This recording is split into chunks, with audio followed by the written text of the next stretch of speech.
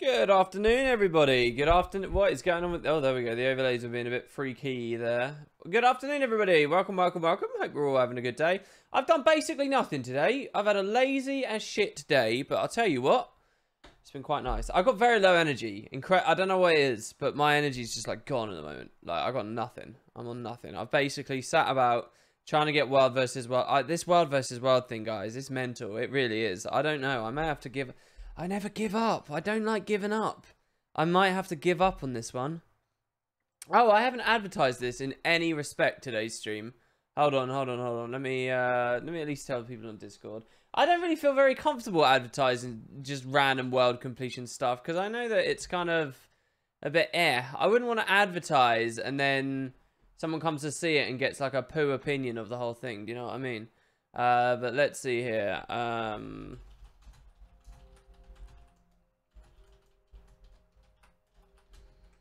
There we go. All right.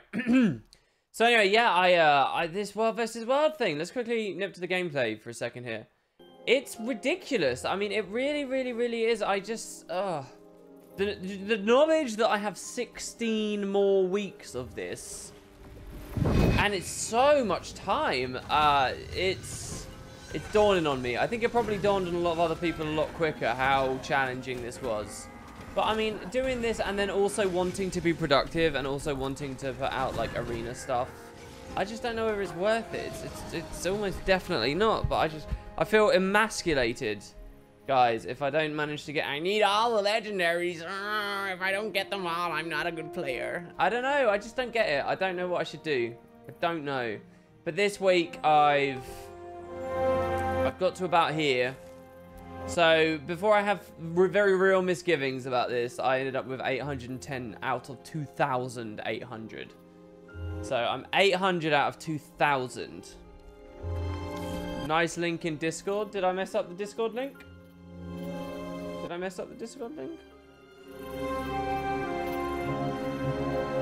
I didn't mess up the Discord link. Why did you put a kappa there? Oh, because I linked to my videos, not to the actual stream. Oh, well, regardless. Well, why don't you decide to do double the time you're giving yourself? Well, because the longer it... I mean, here's the thing. I'm all up for challenging difficult things that take a long time, whether it's a skill challenge or a time challenge. I'm fine with that. But there is a point where it's like, that is so far in the future. I mean, it just feels wholly unrewarding. When the progress you can make each week is 1/32th of the entire journey per week. I mean, I'm just not that kind of person. I just don't, there's nothing gratifying about that to me. Do you know what I mean? If I get into a TV show, I can't, and it's 32 episodes long. I couldn't watch one episode every week for 32 weeks straight. Fuck that. And at least you get some reward out of each episode. This is the same thing every week. The reward is nothing until the end, really. Except the pre's, but I don't care enough about those. So it's like... It's just, there's a point where the timescales get too long, do you know what I mean? And that's what I think that puts me off from doing that. But also the other side of that is, the expansion, man, the expansion. If we're talking 32 weeks... Guys, let's put that into perspective. That's like 2/3 of a year, isn't it? It's like 3/5 of a year or something like that. It's mental, right? We're talking, the expansion will be out by then. And I don't know, I like the idea of getting all the Heart of Thorns associated back pieces. I mean, I'm not streaming today just to whine about this. I'm not saying it's badly designed either, by the way, for what it's worth. I like it. I think it's really good. I think it's great for those people who do purely play world versus world. For them, they're getting satisfaction out of the regular experience, and it's a doddle, really, and that's all cool. So it's just my personal circumstance right now. Like, if I didn't have anything to do, if I wasn't meant to be making videos, if I wasn't pushing myself to get more series and things out, yeah, I wouldn't give a shit. Fine, waste my life away doing this. But it's this week I've started to think, should I go for it?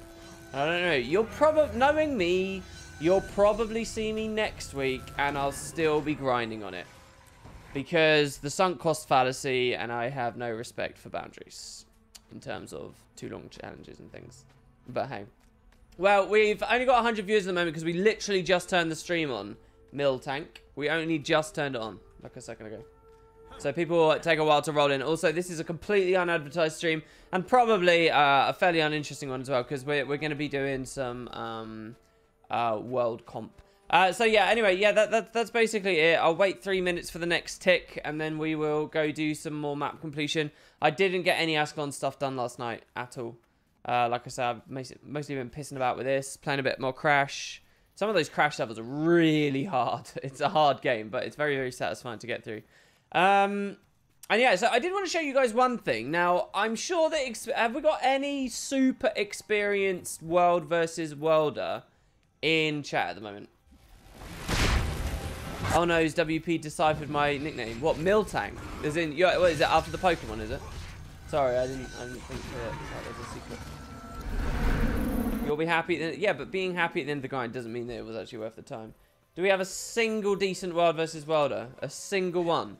So if you are a decent World versus Worlder out of this very small sample size we have here, I shouldn't say that. Other streams, Guild Wars streams, would only dream of being here. Oh, what? Anyway, look.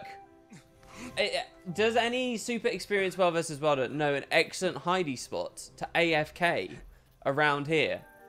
Right around the various sentries, dollies, even pretty close distance to the scouts. Does anybody know a really good hiding spot right here? An excellent one. Let's see.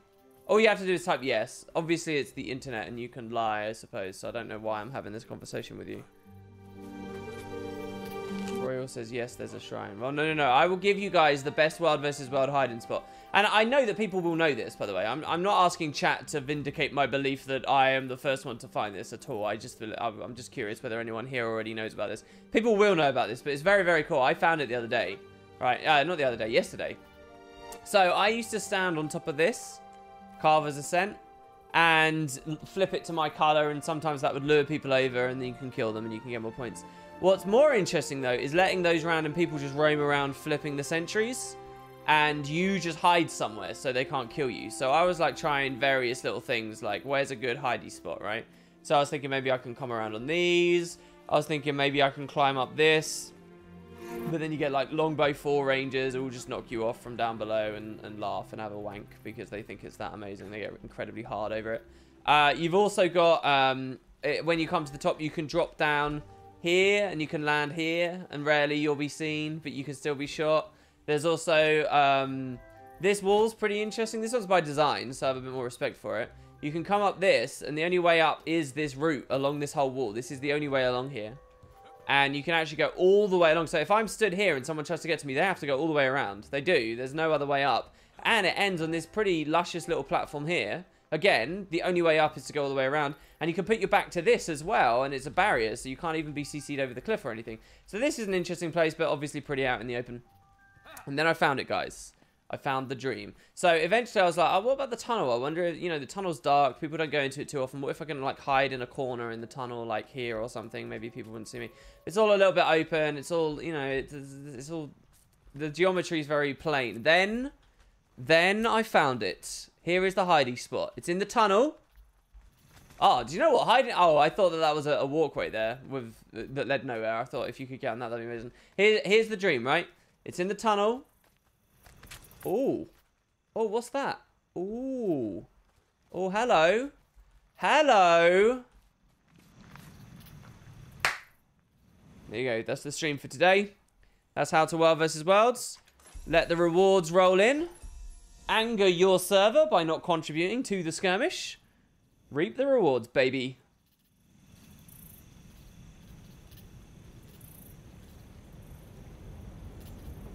And there you go. This is literally what I do now.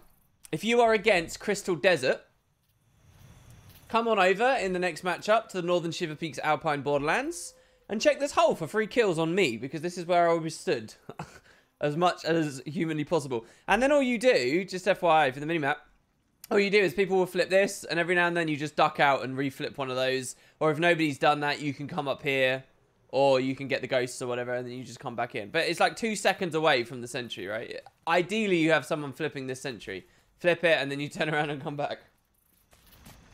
Ink says, that is a good spot. Now I know where to find you. Yeah, and so this is what I've been doing. It'd be cool if you could climb even higher up, like if there was a, you know, if you could get up there a bit. But yeah, this is where I've been stood. And that's my World versus World experience so far. All right, we got 3 minutes. Look, I'm gonna get one more tick in, and then oh, it's just what do I do, guys? Should I give this up? Should I be a failure? Is this the start? Because here's what always worries me about stuff like this.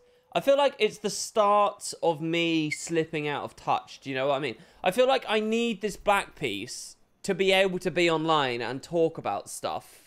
And have at least some, like, respect from people or some reason why. Because if you don't have accomplishments in the game, why listen to you? Do you know what I mean? And I mean, I've got a backlog, a demonstrable backlog of 8 years of experience in the franchise and getting rewards and stuff. And I suppose that counts for something. And I have some knowledge in the different areas of the game. But I feel like, you know, the second I stop going for the rewards, that's I'm slipping out of touch then. It's like, what? You know, one day they'll come a day. Look, someone on the stream came in. One day, he's on our team. One day, you know, people will be like, why are we even listening to WP? He doesn't have the back piece. One day, everyone's going to have that back piece. And I'll still be sitting here going, nah, I only have 700, 800 tickets. Denmark DK keeps saying you got to stick with him, man. I feel like you're giving me bad advice here. Let me put it another way. You guys are the viewers. If I stick with this, it is actually hurting the content you get to watch. It's like, do you want an arena LP and the magical, beautiful open world of the Elder Scrolls on the channel? Or do you want a random YouTube video sometime 4 months down the line where I may or may not be wearing the World versus World Legendary back piece? Right, that's the trade-off for you guys, the audience. You shouldn't be encouraging me to do this, not really. Yeah, look, everyone's saying you got to stick with it. Ink says I've never made it to Diamond, I get to Mithril. Mithril 1 or 2 every week. Oh, see, that stings more, right? Actually just going, like, not the full hog. Imagine that matchup ends and you're on, like, Mithril 5, for example, or something. That would really sting. Who will know that you have the back piece anyway? Well, if I do an account tour, a 2018 account tour, or 2017 account tour, whatever the next one would be. The HOT music in the background. I don't remember it ever playing Heart of Thorns. That is Heart of Thorns music, isn't it? I think it is. So here, like, if the sentry isn't flipped, another thing you could do is just go get either of these 2 Doliacs. It's interesting, the wildlife's fighting over there. I thought they turned that off because they didn't like the marginal lag they added to the map.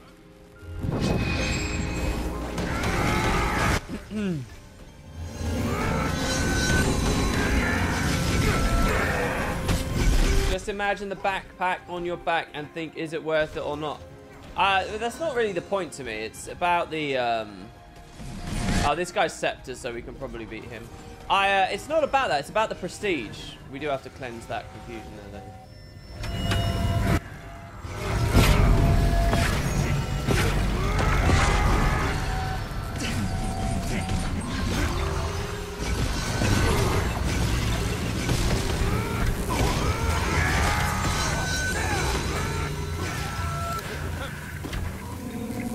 I don't change my opinion one bit just because you don't have one special piece. You'll still be WP. Ah, Janoward. Oh, I don't know. It's my neurosis. It's my issue. It's my thing. I don't know. We'll have to see. We'll have to see. Anyway, let's go do world completion. We got our tick while we were fighting that guy. I won't stomp him or anything. Let him live. Oh, fine if he's going to kill himself. Yeah. Back to the NG, I guess. Bye-bye, World versus World.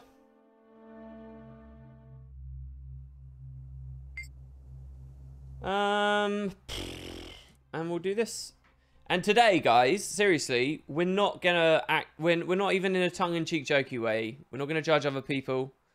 We're not gonna critique other people's movie tastes, chair choices, kebab choices, or what was that other thing we were talking? Or make any commentary on whether it's a positive or negative thing having religious schooling institutions for children below the age of 11. Which is, if you guys missed it, all the lovely stuff that came up yesterday.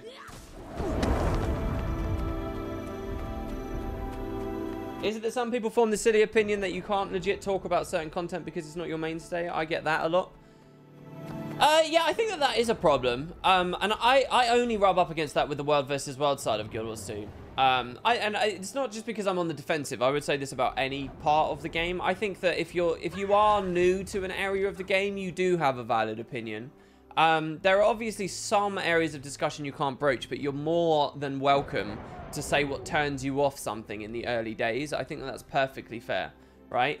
And if I didn't, and that's not, I'm not just saying that like, oh, you can't question my world versus world. If I genuinely do believe that, and that's why I think that stuff like the leveling experience is so important to be reassessed, because I think that obviously it's not all about pandering to your existing user base that might have managed to grit their teeth through some shitty experiences, or not even had those shitty experiences because they've only manifested after a few years of other changes going through, slipping under. Like Spirit Shards, right? Like, I've never experienced any kind of challenge or anything notable about Spirit Shards at all, while new accounts now do. So, as a veteran, I don't have a good opinion about Spirit Shards unless I force myself into an experience like I do on these streams here. So, I think that, yeah, I think a range of experiences your opinion is valid. The only people I would say who have completely totally invalid opinions generally on Guild Wars stuff are people who don't like MMOs at all, or don't like video games at all. Do you know, like, presumably if you're on an MMO stream on Twitch, you're sweet to leave your opinions, right? But I think that, you know, that's the point where you have absolutely no say, when you don't know what, you know, you haven't played an MMO for any moment of your entire life, and now you're coming in and trying to talk about what's good or bad about leveling and stuff, and it's like, I don't know. But even then, to an extent, you know, if someone's never played an MMO, they come, they try Guild Wars 2, and they leave in 5 minutes. Is there reason for that fair, or are they just so far removed from the demographic that ArenaNet are going for that we shouldn't listen to them? I think that's kind of stuff's really interesting. I reckon it'd be really interesting to work as like the dude that organizes playtests and stuff, and like surveys people and figures out who comes to playtests and how you disseminate audience feedback. What's oh, look, the shatter is up. Is he actually going to die? I wonder how low he is. Oh, this is some Gamescom 2010 experience we're getting here, guys. This is beautiful. The game's probably a bit loud. Sorry, I'm turning it down a bit. Have I already played the Crash Insane trilogy? Yeah, that's what I've been talking about on the recent streams. I haven't gone into Crash. So my experience as a kid, I gave quite a cool story, I think, anyway, of my experience playing Crash 1 and Crash 3 when I was younger. Crash, of which I played quite a lot of, and Crash 3 specifically, I like 100% or 120%ed, 140%ed back in the day. I got every platinum relic. I got, you know, I unlocked that secret extra area in the middle of the hub world. I did that thing. Coco gives you the last gem in the game and all that stuff in Crash 3 Warped back when I was a lot younger. But I have a huge amount of nostalgia for 1 and 3.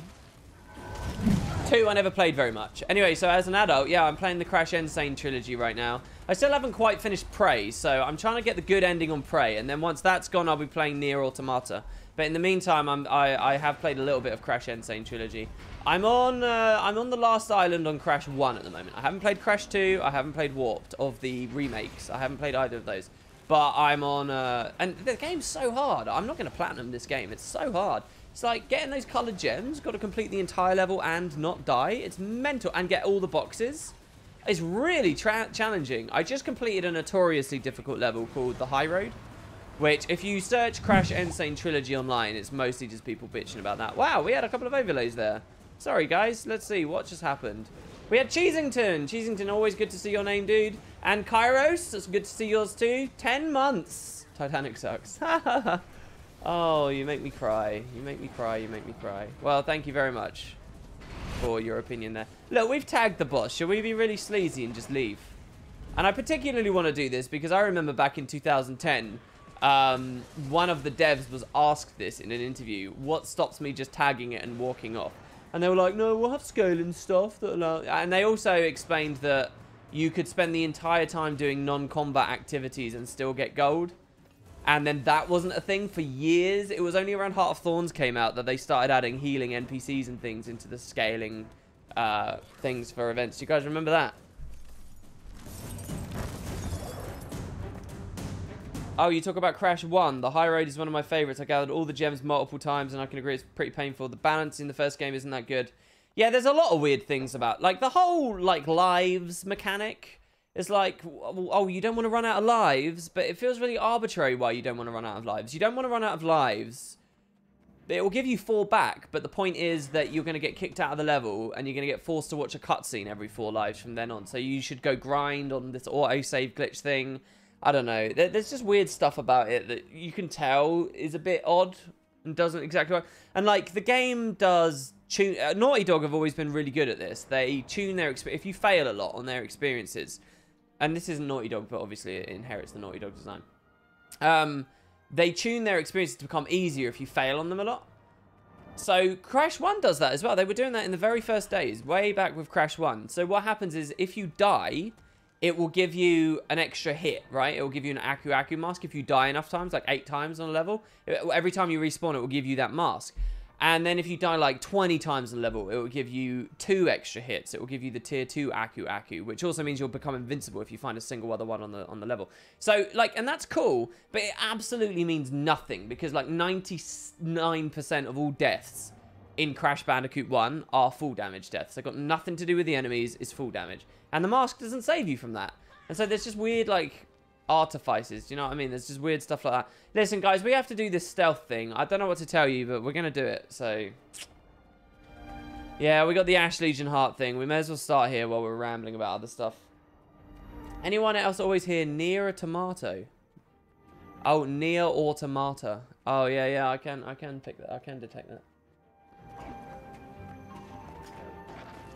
Yeah, Philinor says, sure, but it was one of the first games released on PS1. Yeah, I know it's an old game. It's excusable. It's an old game. It's interesting to look back at, though. It's not a criticism. Well, it's a criticism through today's lens. And the remaster's decision to go completely purist and leave it exactly as it is. Which has its own benefits. But I'm not saying it's a bad game. There's no buts in this to me. It's just the way the game is. Anyway, Crash 3 was fucking awesome, and I can't wait to get to it. I never played much of Crash 2, so I don't know how I'll feel when I get there on the remaster. But we'll see. Where is the heart? Isn't this the heart? Did we go through here?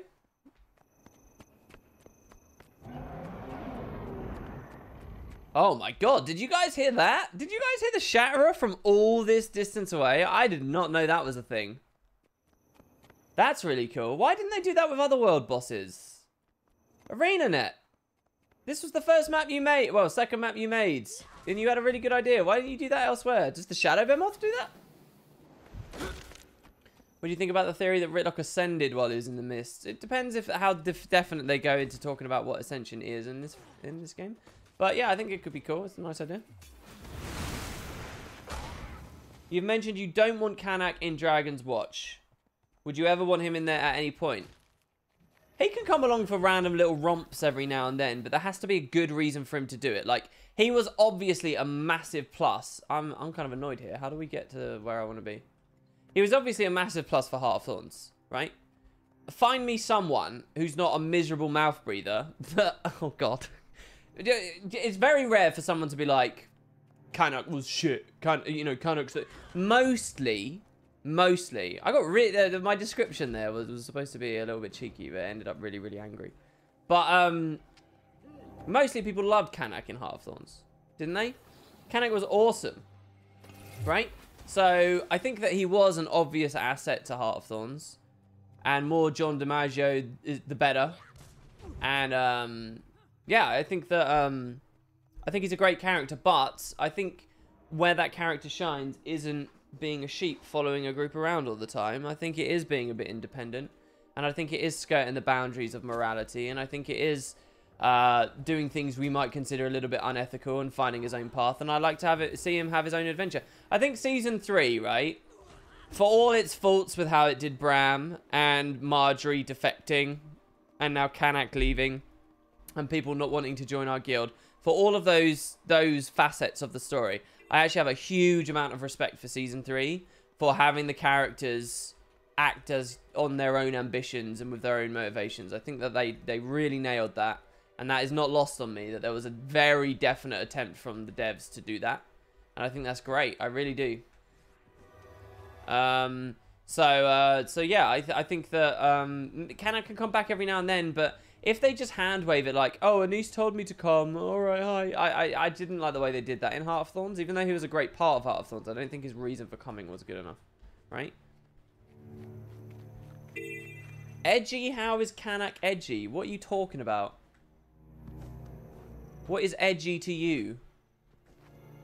A guy talking about how he knows what 7 decapitated heads are, dropping that casually in conversation. If that's not edgy to you, I don't know what your frame of reference is. I don't know what you're expecting from an ultimately PG game. You just want to see the Bram get slapped by the commander for whining.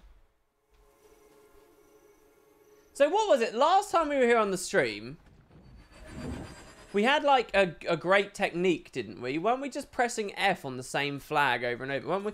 Was it this? Were we just standing here and pressing F and we would never get caught? Was it this?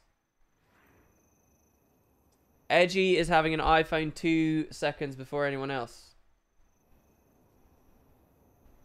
Yeah, Inks is right there. I think if Bram was human, I don't think there'd be anything wrong with his character. I agree.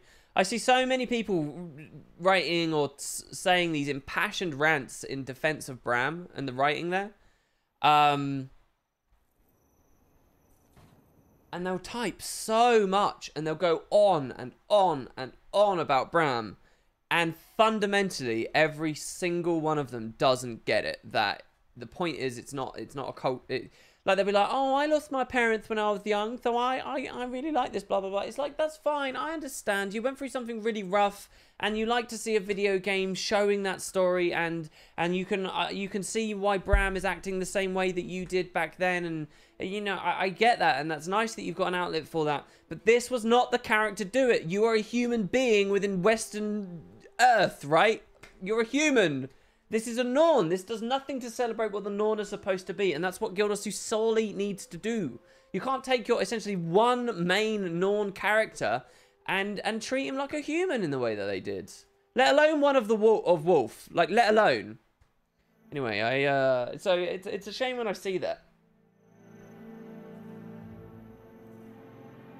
And I'll defend the decision to shake things up and make Bram go off on his own, and I'll defend the decision to make his mother's death a big plot point, and I'll defend the potential that, you know, there could be some cool Norn uprising, and I'll defend that this is actually really cool Jeopardy, and I'll even defend that they know a lot of us won't agree with him, and that they're playing into that, and that's all great writing, that's all brilliant, all of that's fine. You know, it's a topic that's got lots of different sides to look at, right? There are many facets. It's a bit like us, guys. It's multifaceted, this issue, right? And I'll defend a lot of it. But that specifically, and it's a big sticking point, that was bad writing. That was not understanding your own world building. That was not adhering on any level to expectations that they could have. And it's a shame. Kanak's cool to me. He's certainly not edgy. Kanak doesn't give a fuck. Edgy characters take themselves too seriously. I think you're just splitting hairs over your own like little definition there of what edgy might be. But sure, I guess. I'll tell you a movie. I might anger some people. So you know, people that are quite often saying, "Hey, Wooden Potatoes, you watch anime? Oh. Are you into anime, Wooden Potatoes? Oh my god."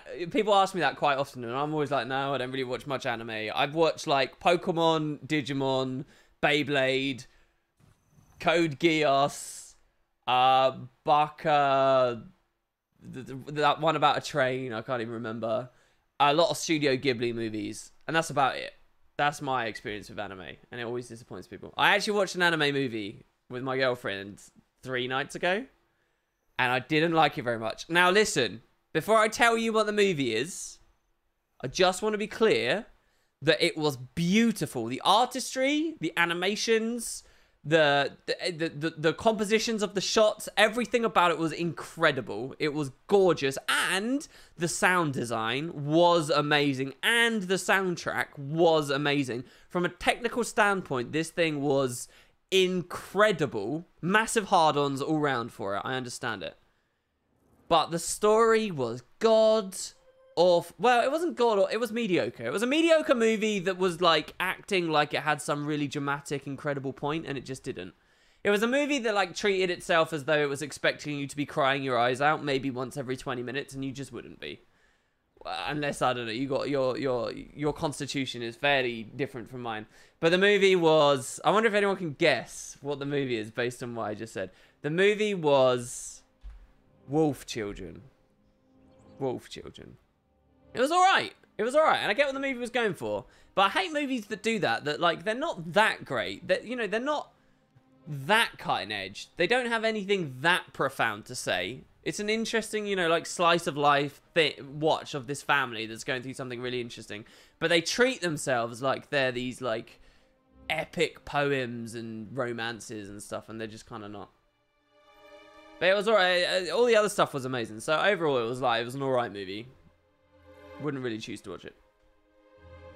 Only anime I've seen is Cory in the House. I also watched an episode of South Park once where they all became anime characters. Does that count, guys? Does that count? WP actually has good taste. I don't think that's fair. You can't take a novice for a specific area of media who's just watched a bunch of things that other people ultimately have recommended them and say, oh, you've got good taste. Maybe I hated all those things I saw. I thought they were right. Let's fighting love. Yeah, Rod. Hell yeah. High five. Redeemed. Our butting of heads on topics the past 24 hours has been redeemed over our mutual love of this South Park episode. I know you guys might be watching this and think, fuck, this is slow. But honestly, I'd rather do this than stress myself out avoiding the guys.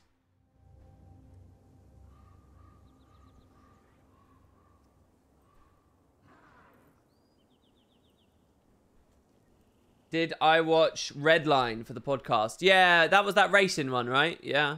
I mean, there's probably loads of things that I have watched. They're just so uninteresting to me or unremarkable to me that I've forgotten them. Redline was really interesting. The way, as far as I remember, it had a really interesting art style to it.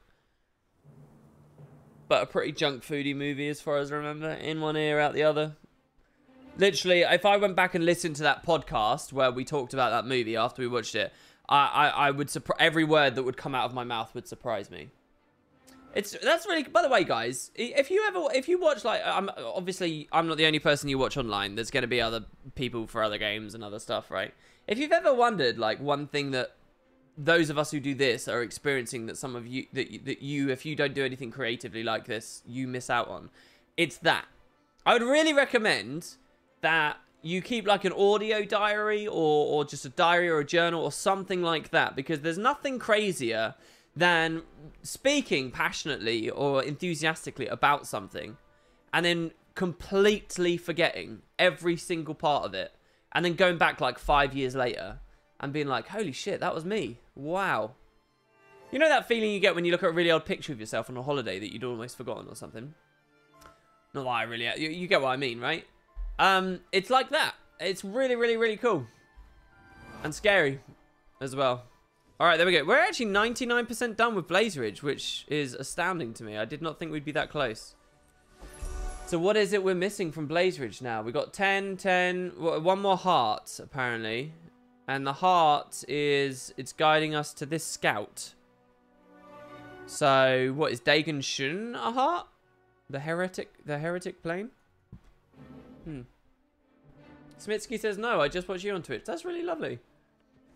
I'll tell you, if you want to watch some... I shouldn't do this. I should hoard you all, and I should be greedy, and I should take you in my arms like some bastard. But if you are going to watch some other people, the best thing you can do on Twitch, I think, is... By the way, I did make a squad. I didn't tell anyone, and nobody has joined. If you want to do map completion with me, you can join this squad.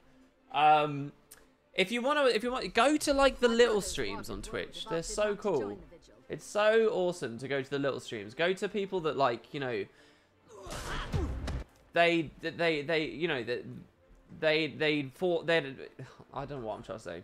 They'd love having more than 20 viewers, right? Go to people like that because you can get. It's really fun, and they deserve it.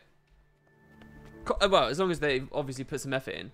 If it's some guy with no camera, no microphone, no even in-game audio, and he's you know, he's got, it's all messed up, then fine, screw that guy. But if you find someone who's really trying and doing well, you know, clearly has got some quality, but no one's watching him, be the first follower.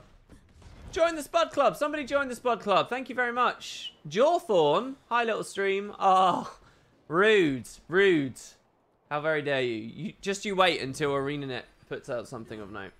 And then we'll, and then we'll be rolling. I don't know how I want to treat the next expansion, by the way. I don't know whether I want to play. I'm not going to play it blind with you guys. I take the Aurora Peachy stance here, which I'm very happy that she's got similar opinions to me on. Which is that, we like to experience things the first time that we care about on our own, and you know, not trying to do this weird balance of entertaining people and also experiencing it for the first time and all that stuff. But when the expansion comes out and when the other stuff comes out, I think it'll be interesting to share that with you guys. It'll be fun. It'll be weird. All right. Oh, it's the harpy one. We could just kill tons of harpies here. There are 2 things I like in streams. 1, British voice, and 2, no face. I get annoyed by watching a real person. Really? Why do you get annoyed? I mean, I suppose I should be happy with that. Because I'm like your perfect guy there then. But what annoys you about seeing someone's face? I honestly, like, I don't see the difference too much between, you know, that potato sitting there in front of the X-Men mansion and if it was actually my face. Especially, you know, if I was like a really hot guy, or if I was a really hot girl, I do think it's a value add to the stream. I do. I think people are naturally drawn to streams and videos and things when whoever's in it is attractive, or has at least got their setup and their lighting and the angle of the camera and stuff, thus that they appear attractive. People have tics and I start focusing on it and it starts... So is that their fault or yours? WP show cleavage? Oh, you better believe it, lads. If and when the anonymity drops on my streams, it will be low-cut tops all the way. Actually, that gets you banned, even as a man, doesn't it? Didn't a lot of dudes used to stream shirtless and they introduced rules saying, no, you can't do this anymore? Isn't that a thing? I'll be wearing push-up bras. I'll put my best makeup on. I'll completely overhaul my wardrobe, which currently consists of maybe 5 shirts and that I regularly wear in rotation. I'll completely overhaul it so you could watch 30 streams a month, and in not one of them would I be wearing the same clothes, because these things are important. I'll be wearing all my finest jewelry. The face cam will be 66% larger, just so that more of me is on display, because ultimately, guys, it's all about me. You don't want to watch me completing hearts. You want to watch me. There's the Invisible Exhibition. I don't know if that's another city. Is the Invisible Exposition? Time to take the stream to the next level. Hot potato grill. Oh, man. One of the face cams... listen, I was offering gems to people who made face cams before. I haven't done it for a little while. I'll offer gems, right? 400 gems, I promise. And there is no time limit on this until someone else claims the bounty. 400 gems to the first person who gives me a potato cam of a bunch of potatoes being boiled in a pan, and there's, you know, it's frothing with the bubbly white water, right? Because they're all being boiled in a saucepan in water. But one of the potatoes that's bobbing in amongst all the other ones has a face on it, and it looks like anguished, and it looks like it's about to sink underwater. 400 gems. The first person who makes me specifically that potato cam. I think that would be an awesome potato cam. I really should set that bounty thing up. Maybe I should work on that after the stream. In the middle of playing Crash. So, interestingly, we do have map completion, but we never unfogged an area. Maybe that's why I feel like that's a surprise that we finished this a bit quicker. But so, let's move on then, guys. We are going to be on the next char map now. This is the Iron Marches. Again, welcome to come with me. I should drink some of this coffee before I forget it. Sean says, I'm on it. Holy shit, 400 gems. Here we go. It's got to be good, Sean. All you guys need to do, 720p at most, 30 FPS, or, well, 60 FPS, because I do stream at 60, and have it as a 16:9 aspect ratio. That's it. That's what you've got to do. Put it on YouTube, put it on a Google Drive, put it on a Dropbox, put it on Mega Upload, anywhere. I'll grab it from those. Only about 20 seconds, and then I can loop it. It doesn't need to be that long. The invisible exhibition is made to simulate what blind people experience life like. Well, see, I heard an interesting fact on a Tom Scott video recently. That was most people, very, very, very, very few people are fully blind. Most people are, you know, they have some light sensitivity going on. They have some, like, very vague, hazy impression of the world. I thought that was quite curious. Because I tend to think of it, because I'm not blind, I tend to think of it as just this binary thing. But obviously that's wrong, right? Obviously. You can see that in everyday life with different people having different prescriptions. You know, it's interesting because I am... oh, I can't remember this. Anyway, my eyes are bad in one regard, but my mum's are bad in the complete reverse regard. So, like, I can astonish her by reading and seeing things at a certain distance away that she never could. And she can astonish me by doing it and vice versa. And both of our things are very, very minor for what it's worth. But, you know, I don't know why I just told you. That's not an interesting fact. I'm just talking about people you don't know. Frying Chicken BLC, nice to see you, dude. Only anime movie I would suggest besides Studio Ghibli is a movie called The Boy and the Beast. Okay, sell it to me. What's so interesting about that? That Tom Scott uploads, it's about the pavements and things that they do in the United Kingdom in cities, like at stop signs in front of traffic lights and stuff. You know, you get like those textured pavings on the floor and things. It's stuff like, you know, it's the fact that they all have meaning and the colors that they are have meaning, and you know, you never think about it. I love stuff like that. I really, really do. I love the style of videos that he does. I swear, if I wasn't in the gaming area of YouTube, I'd be in an area like that. I think that's so cool. Well, sort of. I don't know. I've got a lot of ideas about that stuff. But I lived the first 17 years of my life short-sighted, unable to see anything clearly after 10 meters, and assumed everyone saw like that. I got glasses a year ago, and now the world is magical. Oh, Neon, I had something similar. When I was very young, I had to wear glasses. And then, no word of a lie, as I grew older, and I did more, like, tests at the opticians, I was told by my optician that it was sorted now, and I didn't need glasses. Seriously. And so, by the time I was, like, 13, maybe, I wasn't wearing glasses anymore. And then I didn't wear glasses till I was, like, 22, maybe, right? So, all these years. So, all my high school, if you will, years, no glasses. But as a little kid, I'd worn them. And then it was only when I was like an adult and I was learning to drive a while back, my instructor wanted me to read a license plate on a car that was a bit away, and I couldn't do it. And then that was when I realized, oh shit, I actually do need glasses. And yeah, I had that moment too, where I put them on, and it's amazing, isn't it? Best description I can ever offer to anyone with 20/20 vision and has never known anything other than that. First of all, fuck you. Second of all, it's like, you know the difference between going from an SD TV to a HD TV? It's literally like that. That kind of level of haze, as soon as you put the glasses on, it's like going HD in real life, right? And it's fun. It's fun. It's cool. I mean, a lot of people are scared of, like, finding out that their eyes are bad and stuff, but I seriously would encourage you. Go get them checked out, even if you've got only slight misgivings, because it's fun. It's fun to be like, holy shit, look, the whole world. You don't know what you're missing out on, seriously. It's the trailer. Well, I can't watch the trailer right now, Flying Chicken. Can you PM me that instead of leaving it in chat? Because I'm not going to be able to dig that up. I think I found the video, the little known patterns on British streets. Yeah, that's probably the one. That's probably the one. Yeah, and they've got like a blind guy, if you will. But he was talking about how very few people are only nearsighted. Or completely blind. AWP, weird question for you. Do you have any recommendations for how I can reinvigorate my drive to play Guild Wars 2 again? I have a few 80s, about 5,000 achievement points. I've dabbled in pretty much all the gameplay elements, at least a little, and I'm not sure how to feel super into it again. That is the question, isn't it? That's the big thing. It's hard because different things do it for different people. I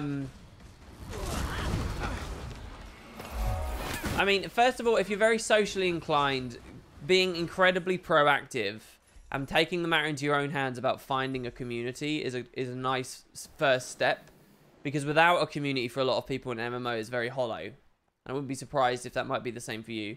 I personally don't really fall into that so much. I don't really live and die by the sword of having a community, I don't think, in MMOs. Not really. The most community I've had was a long time ago, I would say. And especially my very first experiences in MMOs when I was way younger and when I was playing RuneScape and stuff. And that novelty of just, you know, what an MMO is was still incredibly crazy. But I don't know. I mean, you got to find something you want to go for. For me, climbing through fractals to 100 and then getting the Omni Potion was really cool. And having a group to do that with consistently, that was cool. If you're not into legendaries, PvP is a rabbit hole, a desperately dark and scary place that will leave you a couple of months fast forward in time, and you'll realize wonder what the fuck happened because you've been playing it so much. World versus world, I guess if you manage to get a big community there, you spent a lot of time in TeamSpeak, you could probably love that. I don't know, it's very hard for me to offer you that advice. Raiding is incredible if you can get a group for that and start doing that consistently. What about, why doesn't chat help me out a little bit here? I mean, I lament that the game doesn't answer that question for you. Do you know what I mean? That always upsets me, really.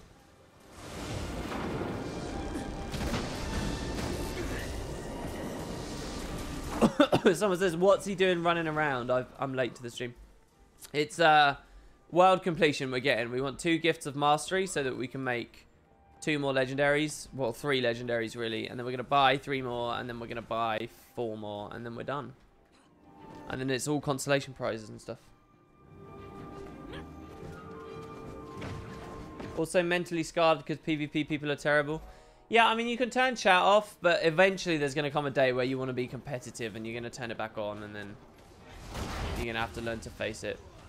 But PvP really is the dregs. It really is the worst of the Guild Wars 2 community by a long way.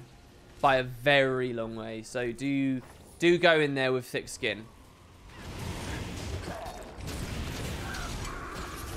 And ideally, don't join in with them, which is what most people end up doing. Myself included. I've ended up getting angry and throwing some swears around. Stuff I'd be ashamed to have released online. Look at what Wooden Potato said to me in PvP. I would be genuinely ashamed of some of the stuff I'd... Well, it's not like I've said it much, but I've had my moments of weakness.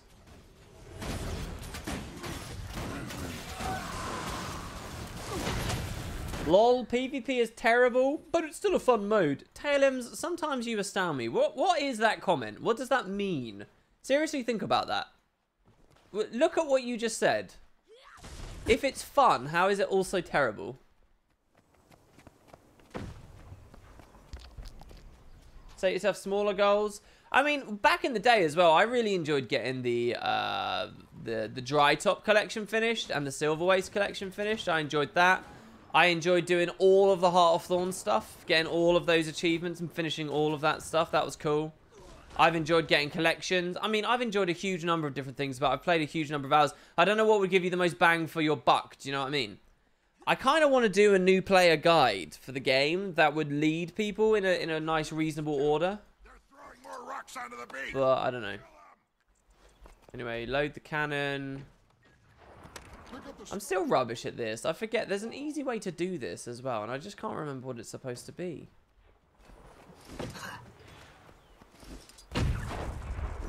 So they fire at the wall, then you come over to the wall, you grab chunks of the wall, you throw in the water.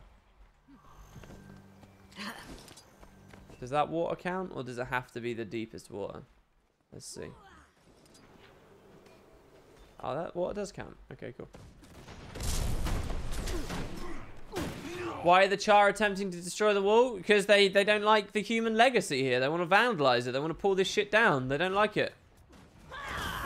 And the ghosts are eternally defending it.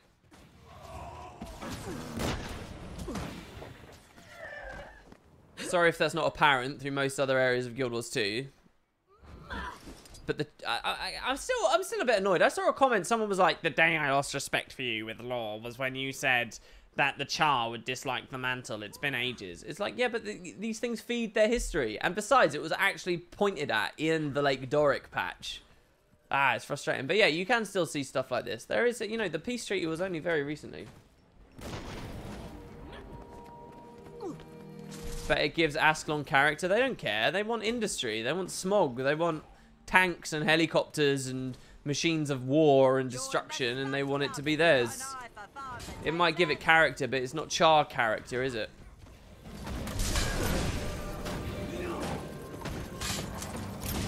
Same reason why in the real world we've destroyed so many old, amazing, beautiful things in the ancient world. 100% magic find! Dude, 7 months. Thank you so much. A lot of you guys are creeping up there. I wonder, have I got mine yet? Nope, still not. Still haven't been streaming for 2 years, guys. Still not. Did I get all the shards I needed? Yes, we are. We're well done with that, True Pixels. That was all over.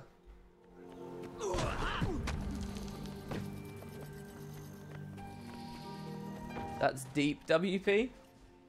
What is Mayo Chef? I love your name, dude. Mayo Chef. It's brilliant. There's something about mayonnaise as a food that I find very, that I think is ripe for comedy. Mayonnaise. I don't know what it is. Just, I think it's all these experiences of, you know, you see on TV shows where there's some fat guy that's eating like mayo straight out of the jar, just spooning it out straight into their mouth. It's just funny.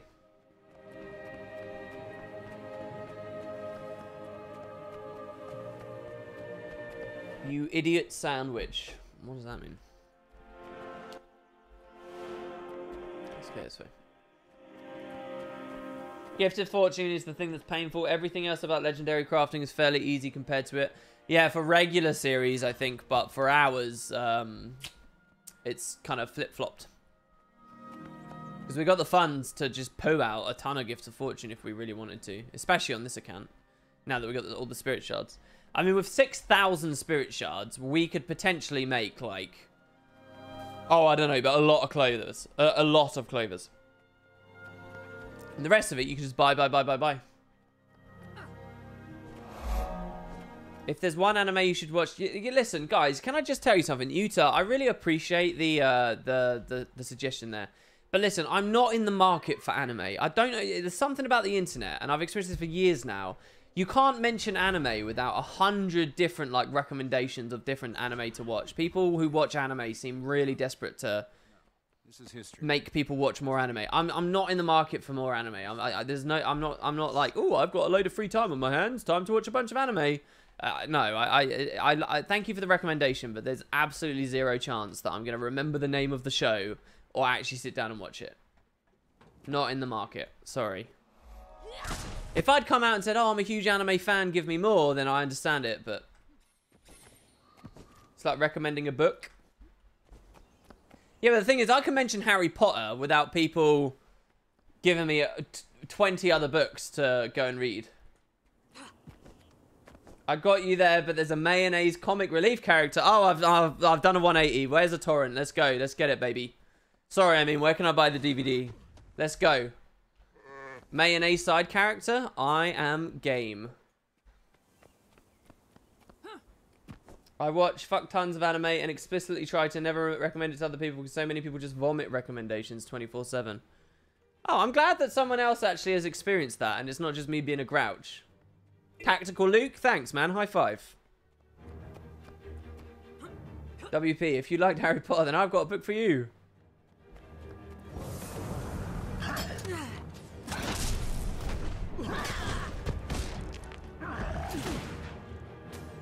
Happy Monday, you got a day off work, you jammy bastards. Did you pull a sickie?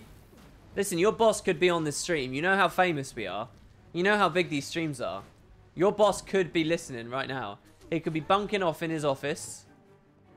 And he could be getting in some Guild Wars 2 action. And now he's seen your username. And you're getting done for, mate. Unless you just took a day off. You liked Harry Potter 1? Then you should read Harry Potter 2. I'm a big snob about those books compared to the movies. You know, people are always like, oh, the movies are left out so much, blah, blah, blah. I'm exactly that loser. I'm exactly that nerd. If you ask me about the Harry Potter movies versus the books, I will give you the books are so much better, please.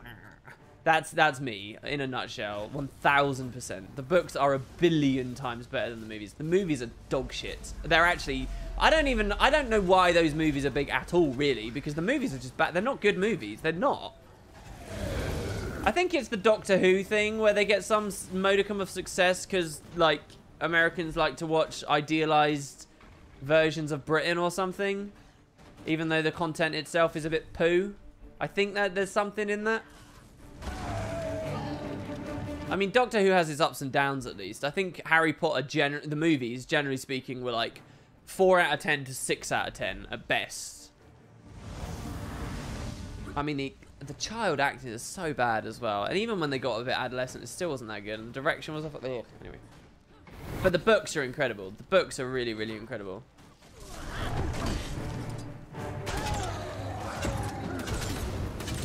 Where are the high... Oh, no, yeah, we're high horsing. I didn't want to do this. I didn't want a high horse. No, I didn't want to do this. Look, I can only talk about my positive feelings for things. No, I'm not going to put... The movies are good, guys. Go watch the movies. They deserve every penny that they earned.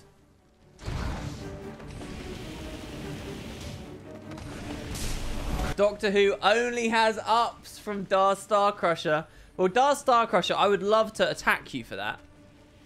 And devour you for such a clearly foolish opinion. However, I'm only allowed to be positive now. So, yeah, Doctor Who's amazing as well. You guys should watch Doctor Who. There's never been a bad episode. Most of them are like 9.5 out of 10, if not higher. There is no such thing as a best Doctor. They're all the best. I wanted to say I like the movies more than the books, but it's been 10 years since I read them. I mean, I don't read much, so my opinion on the quality of books is probably very low, I'm sure. If you like Doctor Who, boy, do I got an anime for you. I wouldn't be surprised if there is an anime version of Doctor Who essentially out there somewhere. I would not be surprised at all. I'd even be interested in reading about it. Not it, but about it. No, WP, I disagree with this. There's a difference between high horsing and being a straight up liar. Give it to us straight. I'm not lying. I'm not lied. I've simply had a dramatic opinion shift in the past 3 seconds. Am I looking forward to Game of Thrones next week to see how much worse it got from not following the book storyline? Well, see, I haven't read the books, and I kind of, with those, and I mean, I do this with Harry Potter as well, right? Like, I'm being a bit, I'm exaggerating a bit for the funnies. But, like, I fully appreciate... Game of Thrones is in a really interesting place now where, obviously, it's diverged from the source material, and it will continue to. And I think that's actually kind of a cool thing to embrace at the moment. I think they can go forward with that, honestly. It's a bit like what Walking Dead did, honestly, as well, for all of that show's recent faults and so on. I very much respect that they were basically like, look, let's not just follow the comics to a T.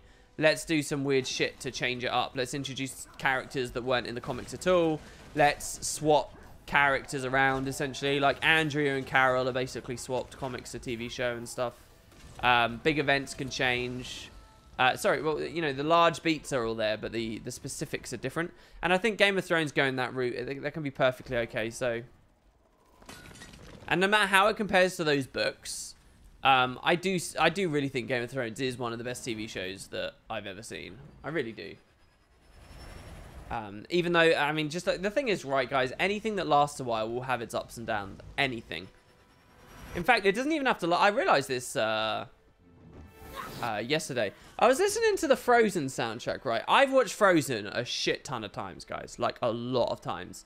And, I've listened to the soundtrack a lot of times. And it was only yesterday I was listening to one of the songs. It's the song where Anna is preparing for the big party, essentially at the start of the movie. And she's excited that she's going to finally meet other people, right? And it's just this song where she's, like, excited that you know, the big day is coming. For the first time in forever. This is the song, right? And it was only yesterday that I noticed that they'd kept that song gender neutral. Which is an interesting fact to me, right? So they hadn't said, oh, I'm waiting for a man to come and sweep me off my feet. They delivered, and it was really, because I listened back to it after I realized it. Like they specifically jammed their way around it. It's just like another little example of that movie trying to be progressive in as many different ways and subtle ways as it could. And I'd never realized that song had tried to be gender neutral. She does meet a man in the end, but. And anyway, I realized, like, there's so many little details. The more you just look at something, eventually you will find that there's something about you like, there's something you could have improved, there's something that you dislike, whatever, right? Like, with anything, really. So, it doesn't even have to be a long time, right? It's just the more time that passes, the more profound those ups and downs will be. And I do think Game of Thrones dropped off a little bit over the past couple of years.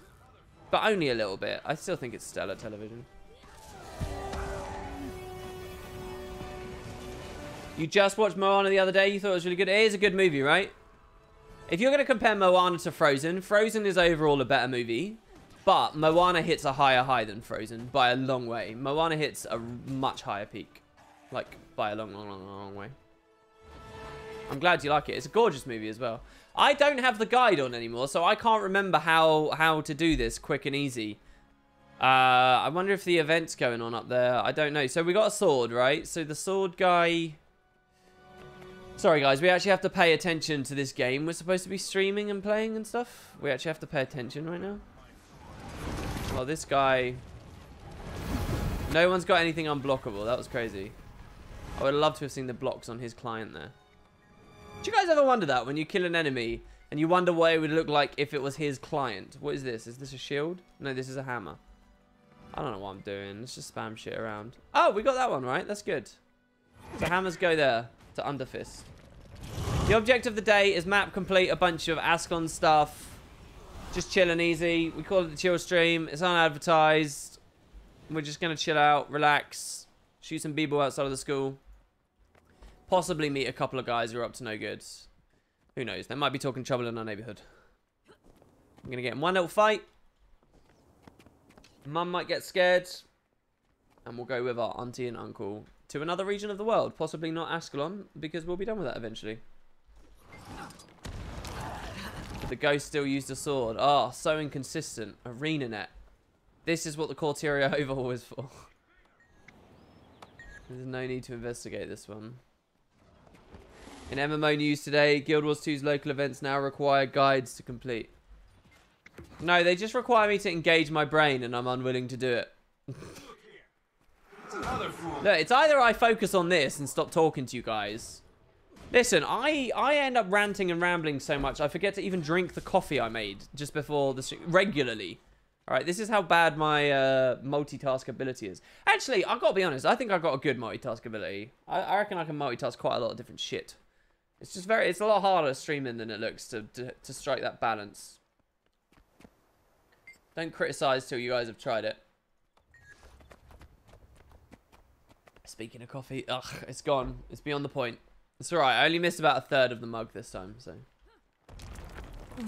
Got a shadow blade. What was he doing in there? There's a reason we call ArenaNet consistently inconsistent. Alright, so let me ask you this, Twitch chat. Here we go, fingers on buzzers. You guys ready? What is the most irritating inconsistency in Guild Wars 2 to you of today, 2K17? Let's hear it. The most irritating inconsistency. There's no need to rush into thinking of it. And don't just look at what other people say in chat. Close your eyes, have a think. And get back to me on it. See, look, that's an interesting question, isn't it? That'll stimulate your brains. Horses. That's not an well, vaguely. Come on, that's a celebration. That's a celebration of inconsistency, though. I like the horses thing. Damage. Oh God. What do you mean damage? What does that even mean? Bags. I'll tell you what the most inconsistent one is. Sambot, for me, obviously, I don't have a monopoly on this, on the answer to this, but Samboss 10 got close to it. He said so many containers, and he said bags. The most irritating inconsistent to me is when you get an heirloom seed pouch and another heirloom seed pouch, and they won't stack.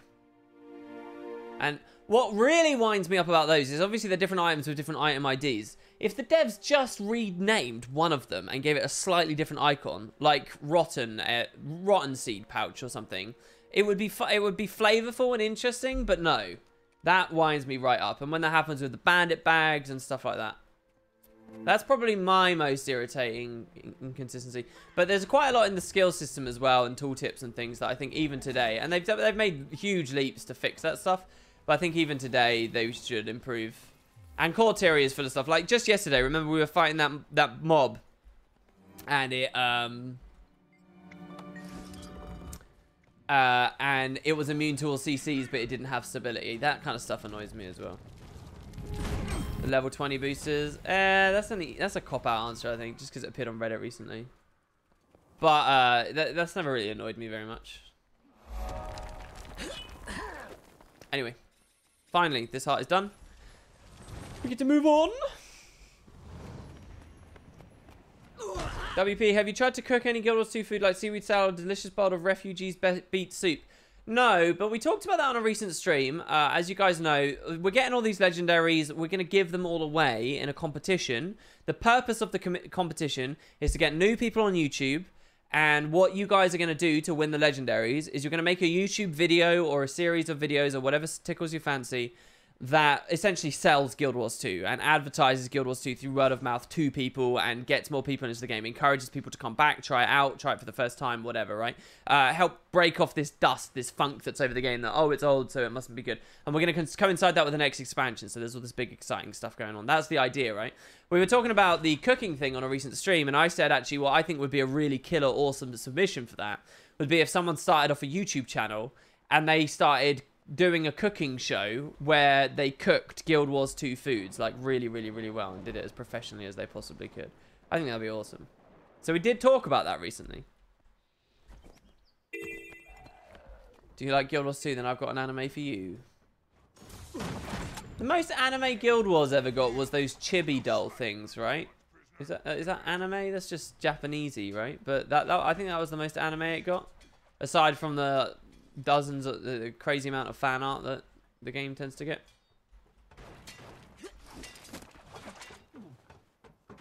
From people who like to do it in an anime style.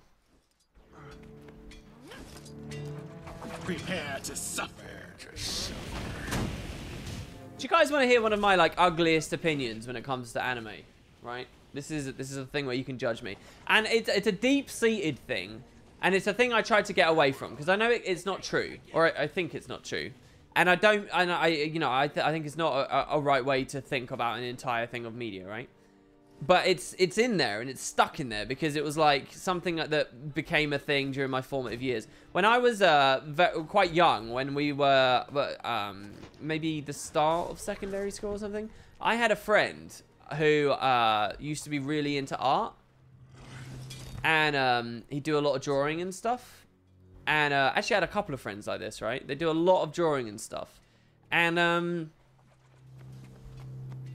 of us really had any talent, as far as I can discern. We were all so young. When would we have fostered or honed that talent, right? But the funny thing was, I realized that all the people who drew anything or did anything that looked anywhere remotely reasonably good, they were all drawing in an anime art style. It was always an anime art style, and it kind of put into my young head from an early age that it must be easy to draw anime. It must be easier to draw characters, and it must be, that's like a cop-out art style. It's like there's nothing actually good about what you're doing. I mean, there's some good about what you're doing, but it's not actually that good. Anime is like the easy thing to do. And that is like stuck in my, and I don't really believe it, but I always, on occasion, I'll catch that slipping and I'll be like, no, that's not true.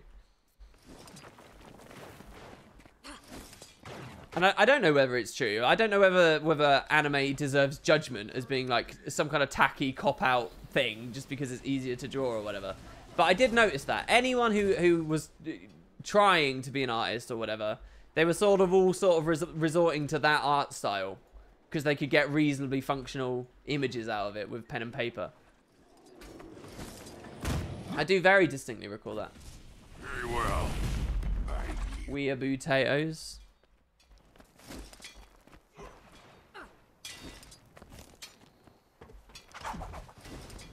Christ, if I could be called a weeaboo, I don't know what it takes to qualify these days. I think pretty much anyone would be one then at that point, right? You know that this thing exists? You know that anime exists? Weeaboo! Which bosses would you like to see in a sewer raid? Oh, amazing question. An ooze boss, of course. Big old ooze boss. Now, here's the thing. My dream scenario for Guild Wars 2 would be to have a Wizard's Tower raid, where the overarching theme and story and stuff is about Isgaren and Verata and stuff, and soul manipulation, and what they did with that in terms of necromancy and creating elementals and infusing souls and stealing souls from people from the town, like vampires and stuff. And one big thing that I want them to be doing, their ultimate research at the top of the Wizard's Tower, is I would want them to be recreating a foundry of failed creations, recreating a facility that would create titans, because we know titans are just tortured, anguished souls for long enough, and through some mechanism they become a titan. So I like the idea of the final big boss of the Wizard's Tower be a titan, and then that somehow maybe ties into the White Mantle affiliations with the tower, and why we saw the White Mantle were interested in it back in the day, and so on and so on and so on. Maybe the Massart, maybe we get, you know, Galrath's quest, a White Mantle was trying to infiltrate the tower. Maybe we find out in this raid that Galrath had been manipulated to do this by his confessor, because the Massart had sort of subtly implied, hey, we don't want any fucking titans around, because the Massart know that the titans are the downfall. So they were ultimately pulling Galrath's strings to try and bring down the Wizard's Tower before it could start generating titans and undermine the Massart. And they succeeded, and then the heroes come along, and it kind of doesn't work. I like all that anyway. So I want a Titan final boss. And I think Titans would be amazing raid bosses, because they've got this thing where they change appearance and they split into other forms as they die. And I think you could do some really interesting mechanics there. So it'd be a final boss that has like that splitting mechanic, right? So first of all, I'd want that in Guild Wars 2. But I would also want a sewer raid. And I would want that sewer raid to have an ooze boss. Now, the ooze boss also, the go-to is to say, oh shit, well, he should split, right? He should, but I wouldn't want too much overlap between a Titan and an ooze. But what the devs could do is the sewer raid ooze could have tech that then the Titan boss in the Wizard's Tower also like uses, but like grandfathers in, but they manipulate that tech in slightly different ways or something. But yeah, you got to have an ooze boss in a sewer raid. I'd want a Drake boss as well, like a giant broodmother Drake. Possibly as some kind of like entrance boss akin to Slothazor. Oh no, now it's this one. This one's a nightmare as well, isn't it? If the event isn't up. So yeah, I like that idea. What else would I have in there? Maybe a Tar boss, right? Like Tar. The thing is, it's a raid, right? So they quite often make entirely new creatures in raids. So, and let's see, you know, let's have it be 4 encounters. One's a Drake, one's an ooze, one's a Tar, and the last one's like some kind of like, yeah, something to do with the story of why we're down there, and it's a unique new thing, like Keep Construct or whatever. There you go. Let's do that. Oh, I'll tell you what would be really cool. Mystery boss. It's not the final boss in the sewer raid, but there's a mystery boss.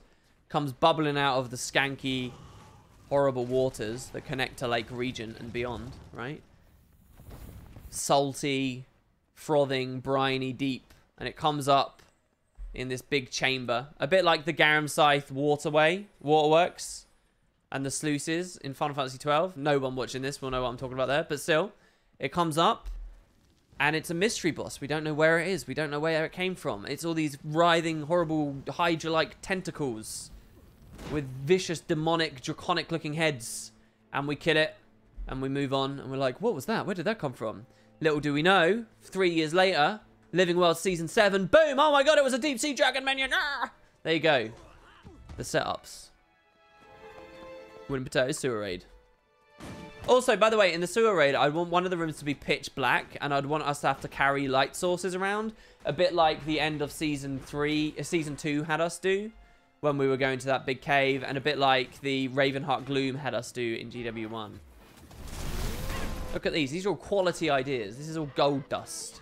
All right, people. You cannot beat this. So mysterious like Samrock. Yeah, a bit. Yeah, definitely. Or a blue, pink, red, yellow, green, and black ooze after defeating every single one in the end boss, the big transformer like Power Rangers, into a chromatic ooze. I should have a hidden achievement for killing it with my mystic chromatic ooze on here, which we earned in a recent stream. No rats. Oh, that's a good point. That's a really good point. That's a great idea as well, because rats in Guild Wars, we've never seen a scaled up big rat, have we? We've never seen a rat actually be a fight. None of the critters they've ever done that with. They've never scaled up a raccoon to massive size and shown us these animations and stuff. Maybe it's because they haven't hooked them to anything. Maybe it would only work if it's like a structure. I don't know. That's interesting. Yeah, like a rat. No, or maybe, because look, in Bastion of the Penitent, they did that new rat tech as well with the fear and stuff, didn't they? So rats would be really cool. Maybe they should just be an ambience thing. Maybe there should just be tons of rats all over the fucking place. Maybe rats could be a part of a phase in one of the bosses. Like the boss goes invulnerable and the room floods with rats. And you've got, and the rats function mechanically like pocket raptors do in Heart of Thorns, but there's tons of them and it's scaled for 10 man. So what you have is you have a raid encounter that encourages a lot of AoE stuff in your party composition, so that you can clear these guys down. Maybe do it to such an extent that classic comps right now would struggle more than a comp that runs, you know, a ton of like AoEs and things. And you just flood the entire room with just like a tidal wave of rats comes in or something. I don't know, would that stress the servers too much? How many things that can they put in there like that? I think that'd be really cool. Pocket rattles. Oh, don't say that. Don't give them any ideas. Don't give them any ideas for shitty, horrendous puns like that. No. Not pocket ratters, just vicious rats.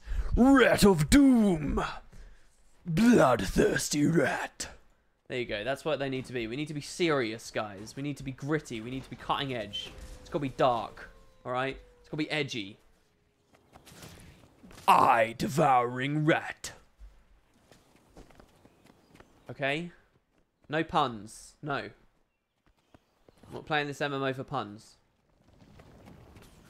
I want a raid wing in the mist involving the moments just before the faux fire. What, you mean like the fractal that's in the mists? Oh, actually, that's not the moments before the faux fire. Sorry. Oh, wait, is it? No. I can't remember. When does that set? Is that just before the faux fire?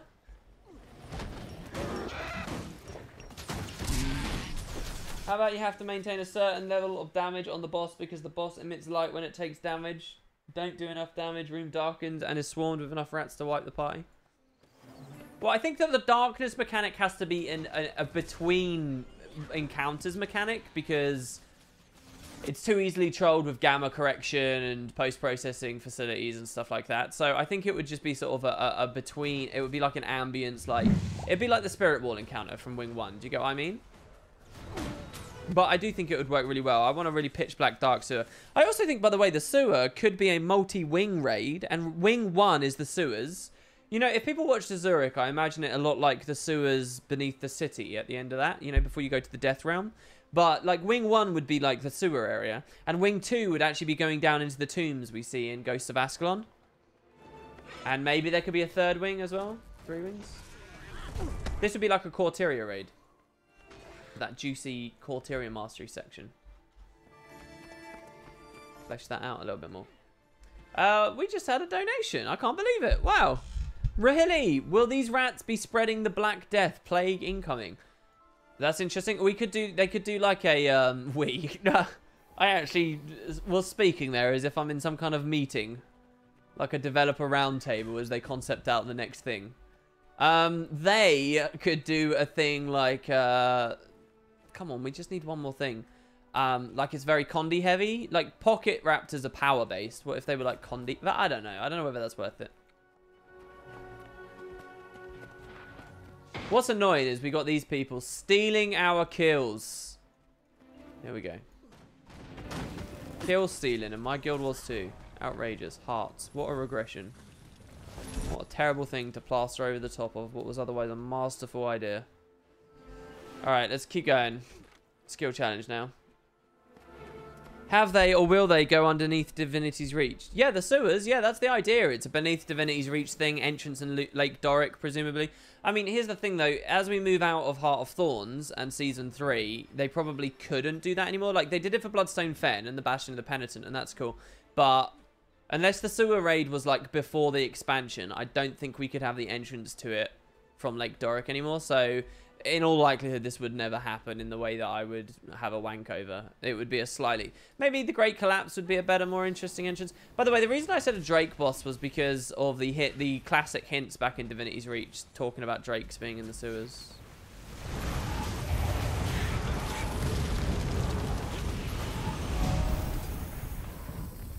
If you buy the game, make sure you use WP's affiliate link to support him. Oh, who's buying the game? Is someone... First of all, thank you to whoever plugged that there for me. Thank you. If you guys shit it, then I don't look, you know, like a soulless corporate bastard. But yeah, I have a link below the stream. If anybody wants to buy the expansion after it's announced, or an alternate account for the other region, or even a free-to-play account, by the way. If you use the links below, even a free-to-play account, if you use the links below, it helps me out. And I would sincerely prefer you guys use that when you made your purchases. It's going to be very exciting and thrilling on announcement day. And, oh, pre-purchase is available. It's going to be amazing. You're going to be buzzing. Your hands are going to be shaking. You're going to be going, just shut up and take my money. And you're going to be clicking immediately. But just hold off for a second for the content creators to put their things out. And that would do us all a massive solid.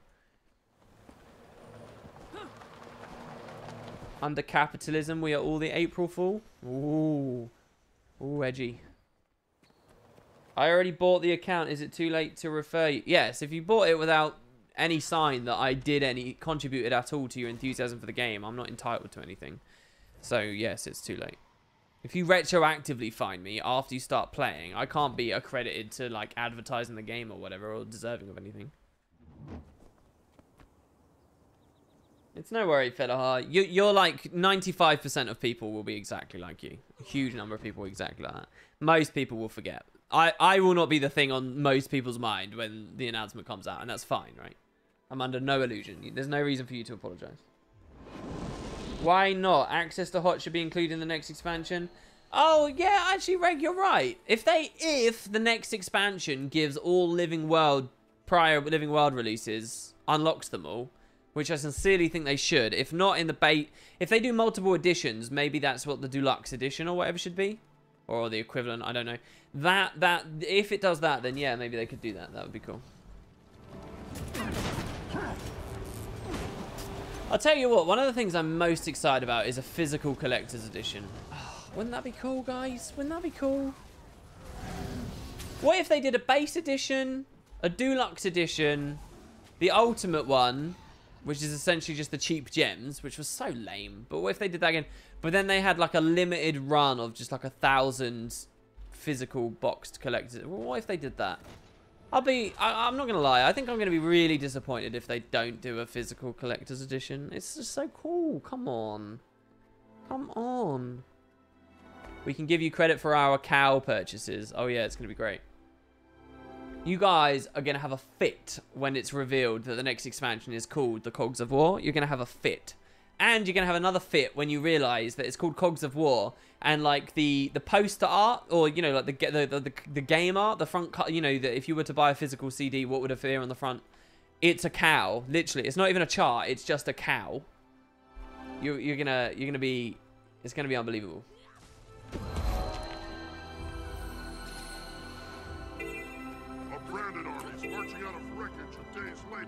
You just got your 4th birthday gift in game. Congratulations. That's really badass. Oh, chat's starting to move a bit fast. I was recently going through Wing 3 and I noticed quite a few references to Saw, and some of it kind of tied into references. Did you ever notice these and infer that it was leading to Wing 4? Yeah, well, of course. So the Saul references in Wing 3 were amazing. They were some of my favorite moments. They were really, really cool. Specifically the one where if you're in a sewer and you go to the Saul statue and she says, Saul D'Alessio. So you're where all this began. But, I mean, it's kind of a funny thing in that I wish I could say, oh, yeah, they were explicit enough to anticipate Wing 4, but they weren't really. There were a lot of different things they set up there. They also set up the bandits that have been trading from across the lake. There were several other statues and confessors and things there as well. Any number of different things could have been picked up on, just as any number of different things could be picked. Like the next wing, right? For example, wing 5, or, you know, the next raid that comes out, could feature the Forgotten, right? And if it does, people might be like, oh, look, literally, what you just said to me, it could be happening a year from now. And someone will say, WP, did you notice that there was a reference to a serpentine creature in Wing 4? And did you know that it was going to... Of course we didn't know. It was just one little hint, and then it ended up in... But it could be any number of things. It's not specific enough to go any further. But it's nice. It's nice to have a bit of a through line there. And I love the way that they're doing it. It's just you can't really claim that any of it's explicit enough. See, I mean, even these maps are a bit shittily balanced, really, because this area here is super easy to do the heart over a massive area. This must have been a plan for a world boss site. It must have been.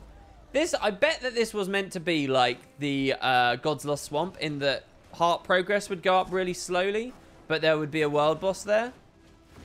And then they never added the world boss, so then they didn't do this. I bet that this is anything you like, that this is what this was. After the Living World trailer is put out, how long does it usually take for the episode to come out?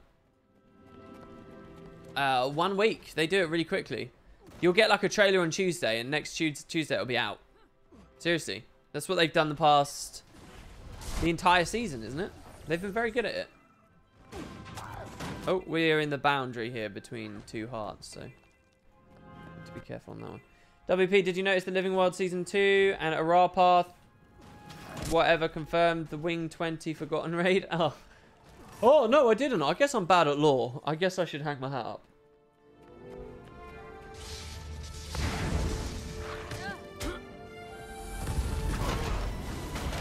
Having Living World Season 1 available would make the retail much more clear to new players. I mean, yeah, it is really bad that we don't have Season 1. You guys know my opinion on that. Set up a team that first looks at Corteria, improves all of that, sorts that stuff out. Bi-monthly releases. First they sort out Char stuff, then Asura, then Norn, then blah, blah, blah. Then you work on the Zaitan story, so on and so on and so on. Once they're done, that exact group goes on to re-implement Season 1. And in this way, you have everybody replay through, get a baseline, re-understand all the story as they go. Get Season 1, and then once Season 1's finished, you're all up to par, and it's all a beautiful, incredible game. And player retention should go through the roof if they did that. Hello, Hup Hup Chup Nup. That's an awesome name. Welcome, welcome. Hype, hype, hype, says Pickle. Showcasing some of our glorious potato emotes.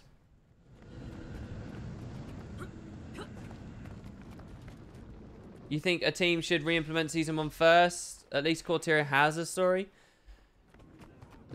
Yeah, I mean, I'm a bit idealistic with it, though. What I would like is, like, with the remake of the core story, they could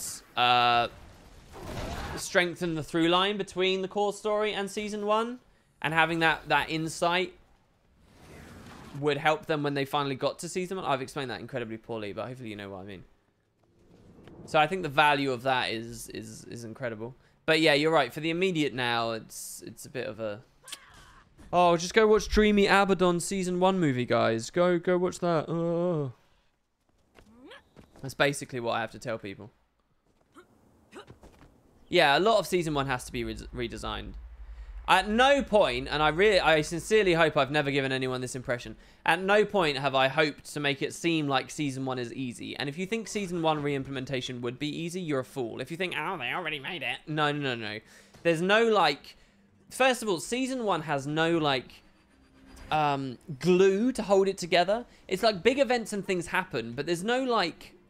I mean, we've used the word so many times just recently, but it works here as well. Through line. There's no, like...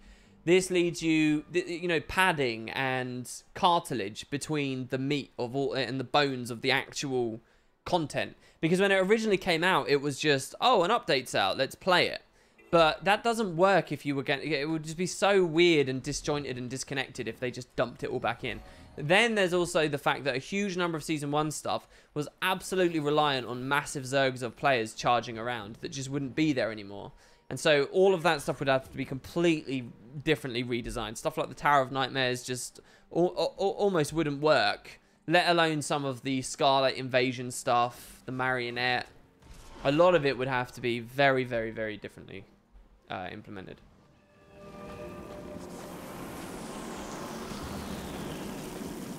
It wouldn't be hard, I don't think. It would just be, you know, it's starting over, really. Aside from, like, having assets, like sound effects and art and you know, models and animations and things to work with. Aside from having assets and rewards as well, to an extent, there's basically nothing else that they've got to go by. That's not to mention as well, think about, like, the issues they had with SAB and how SAB had to be remade because of their changes to cheat detection and fly hacking and stuff. There might be stuff like that with Season 1 as well. So, and I mean, and then there's embellishments. Wouldn't you guys like to see embellishments? Wouldn't you like to see they take the game of today and build it on that? Don't just re-implement as half-heartedly as you can. I mean, look at, like, antitoxin spray. Antitoxin spray was a heal that we would get that would help with specific Tower of Nightmares stuff and Toxic Alliance stuff. And that was interesting, right? They wouldn't bring antitoxin spray back as a heal, so what would they do? Well, it kind of leads you into realizing maybe they could do masteries. Maybe there could be, like, Season 1 masteries, right? Maybe that's something that could flesh out Corteria. Why don't they look at some of the more recent design? Add new rewards that, like, unlock things in our home instance like they do very frequently now. New gem store stuff associated with it. You know, this shouldn't be an obligation that you just do the minimal job on. You can make this a huge benefit to the game by looking at what Guild Wars 2 is of today and applying the lessons you've learned. You can embellish on that old formula, not just re-implement it. So, you know, all of this stuff is now, like, you know, it's more than just, I'll have one guy rewrite the code in. Just put a 1 there instead of a 0 to re-enable the events. It's like, come on. Not that I see that too much anymore, but it used to be a very popular thing to say. And quite ridiculous. We had another donation. Thank you so much. We've earned £9 today. That's pretty cool. Thank you very much to Noisy, who says, do you think that ArenaNet will ever create something like a priority choice for area of effect combo fields? A lot of damage is lost when you leap, whirl, or blast in fields you didn't want to. It's especially annoying in raids when you're throwing useless healing bolts out. I think that this would be very good, and it would definitely help things in the near term. And I mean, it would be really good. It would be a good change. I would not be upset about this. However, fundamentally, I still view it as a band-aid, though. And I think that would be a little bit regrettable. I also think, by the way, not that I necessarily agree with it, but I think why ArenaNet might not have done this, if it's not a technical thing, or why they haven't talked about it, or they don't even seem to be contemplating it right now. I think one reason why they might have ummed and ahed about it is you have to look at the roots of what the combo system was initially implemented as. It's a bit like, you know, the Legendary Armor Trenchcoat thing, where they said, oh, we have to preserve the silhouettes. And it's like, okay, that might have worked in 2012, but this is a game now with outfits and tons of medium armors that don't have that silhouette. It's kind of one of those things where it's like, you're clearly out of touch at this point, mate. You know that philosophy isn't applicable anymore, right? It's similar with combo fields. Combo fields, initially, they were put in the game not just for you to use yourself. That was never the spirit of them. Combo fields were different players comboing together. It was an elementalist putting down a fire field so that a ranger can shoot through it, right? It was different, and that's why you saw stuff like the Ellie staff wasn't supposed to have a blast and a field on the same achievement, right? And obviously that's totally not what Guild Wars 2 is anymore. People love comboing in their own fields. They do it all the time. But the idea of comboing in your own fields, while it was a part of the game ultimately in 2012, that was not the roots of the system. And even where it was like it was seen as a big perk. It was like a special thing. Like Guardian Greatsword was one of those places where it's like, yeah, you can combo with yourself, and this is like something notable about the kit. Comboing with yourself, if it was in the game, it was supposed to be notable, right? The spirit of that was always cross-profession play. It was about teamwork and coordination. And what I think, just like with the Legendary Armor thing, what I think the devs might be a bit reticent about with it is to do the priority system thing, is to completely stray from those initial designs and say, yeah, I mean, but it would be to face facts and the reality of what the game is right now, and I think it would be a good change. But I think that that might be going on as well. That what I just mentioned there doesn't often enough get into these conversations. People spout the idea out constantly and then parrot it everywhere after they see it on Reddit so frequently. But that I very rarely see come up. But I think that might be a part of it because it's not in the spirit of it being multiple classes working together, right? If anything, it's like the reverse of that, right? And sorry, that's the point I should really hone in on. It's not just accepting that the game is different now, but it's actually encouraging the reverse. It's saying not only is this not about cross-profession play, it's actually about actively excluding other players' fields now, right? That's the point. It's like a complete 180. And so I think that that might be some part of their hesitation, if there is some, or something like that. But it's an element to the discussion. But yeah, I think it would be nice. And I also, another little thing I'd like to say as well. It's kind of that the top 1% experiences something, and all of a sudden the majority thinks that they're experiencing it as well. There are very, very, very, very, very few necromancers in very, very, very, very, very, very, very few teams that would sincerely get a massive DPS boost from the priority field on the chill fields. Most compositions are not well built enough for that. Most necros are too bad at their rotations for that.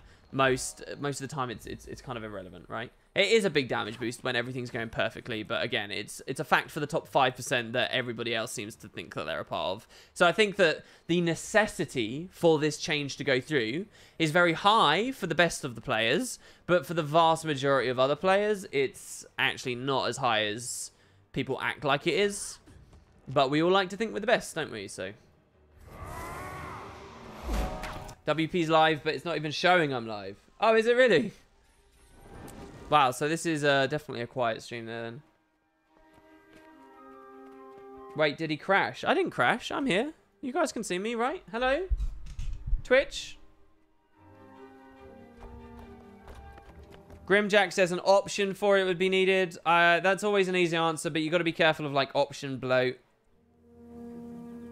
Antitoxin spray is a special action key. Reg says earlier. Yeah, exactly, right? Like another new thing they can learn from.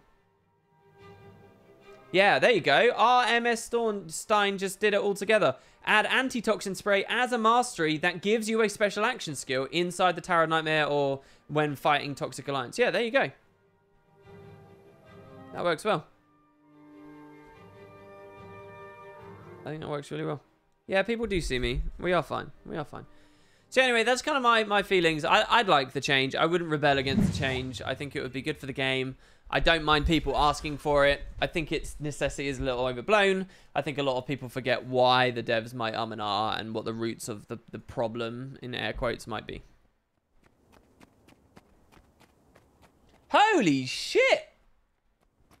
What the fuck? Wow, that's crazy. That's never happened. Whoa. Oh my god, and my overlay doesn't even tell me. That's really bad.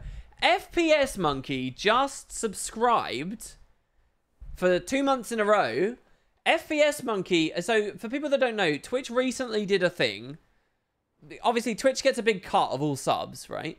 So they want more ways for people to give streamers money so that Twitch gets more money. Fair enough, right? Capitalism, yeah. Right? So Twitch recently did a thing where it used to be you'd give a $5 and you'd become a sub. Well, now there's a thing where you can give a $10 and you'd be worth 2 subs, you yourself. And also there's a thing where you can give 25 quid or $25 and you're worth 5 subs all at once. No one has ever done that. FPS Monkey just did that. He's a T3 sub. He just did. Dude, you should have put that on Patreon. You'd probably, well, I've not been very good with the early uploads anyway lately, so maybe not. Thank you, dude. Wow, I don't know what to say. Thank you very, very much. That's lovely. That's really, really cool of you. Yeah. Twicky says I didn't even know that possible. Yeah, it only became a thing about a month ago or so, I think. And I've not set anything up. I don't think he really gets any perks or anything great from that, but you get the accolade. You are the one and only, dude. I think we've got like 2 T2 subs, almost 300 T1 subs, and now you. That's crazy. Thank you very much. That's really, really cool. I don't actually know the numbers. I haven't looked for a while. WP cry on stream. I can't believe it's such an amazing donation. I don't deserve you guys. Thank Thank you so much. I don't know what to say. My life is so great. Thank you very much. I hope you're enjoying the map completion. Just give me a second. I need to stop. There you go. That would be a lot better if I had a face cam. So, yeah. Unfortunately, you just get the voice. Hopefully that that fulfills my performing monkey quota. This is how we get big on the internet, my friends. Let's go this way. Viper's Run. Great acting. I honestly don't know what kind of thing could make me cry on stream. I nearly cried. Well, I don't know whether I nearly cried. I was pretty emotional when I was talking about what happened to Wax a while ago. But I honestly don't know what... I don't know any other circumstance that could possibly get me feeling genuinely emotional on a stream. I think it's happened once, and for a period of about 5 minutes. 10 out of 10, best cry EU. We took the Flame Legion base. We need more soldiers to keep it secure. Move it! Not that it matters much, but T3 subs actually count for 6. A little added bonus. Oh! Oh, so Twitch like throws in a little freebie for that, do they? So, oh, I see. So that's what that. So the reason for that is because listen, guys, if you are currently subbed to Wooden Potatoes, please update your sub to a T3 sub, because then you're worth more than the sum of your parts. All right. Everyone needs to go up. Maybe I should disable T1 subs. And the Oscar for best online emotional outburst goes to... I don't know what you guys think is funny about this. Everyone always does that online. They're all pulling your leg. They're all joking. I seriously, well, not joking. They're taking you for a fool. Is this wrong of me? This isn't judgmental. This is not judgmental, okay? I'm not breaking my rule here today. I'm not. We're being nice and we're being perfectly happy. And I'm not acting better than anyone. Is it wrong for me to almost certainly be sure, to almost 100% sure, that every time someone cries on the internet, it's insincere? I really do feel that way. I really, really, really do feel that way. I just view it as all view-grabbing sob stories, all of it. And embellishment. At least, okay, let me put it another way. There might be some kernel of sadness or something, but I think that generally it's embellished. I think nearly every single time. Honestly, I think that the times that it's not are really rare. Is that wrong of me? Am I just too disconnected for people who are a bit more, you know, emotionally healthy? That's because you're British. Do you think it's a UK thing? I really do believe that though. I really do. I hate seeing it. I've unsubscribed over the years to so many YouTubers because they've eventually realized that they can tell sob stories. Oh, I have a disability, guys. Oh, I wasn't going to tell you about it, but here's my disability. Or, oh, I've got money problems, or I've got this, or I've got this. You know, any kind of sob story, and just embellish nonsense. And they'll realize that they just get all this applause and praise and love. And then they just start faking it, and they do it over and over again. And it's just, I've unsubscribed from so many people who do that. And it makes me so mad because they just keep growing bigger and bigger. It works. It fucking works. Stop being taken for mugs, please. Audiences of the world, see through it. I know that a lot of you on YouTube are like 14 or 15, but you're old enough to see through it. You are being treated as a commodity. It's so annoying. Oh my god, FPS Monkey also just joined Patreon. Dude, did you just win the lottery or something?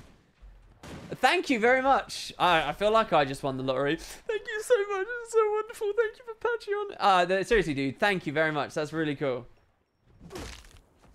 What about people with very little subs or no subs at all? Well, then I think I think it's the same. I think they're just grasping at straws.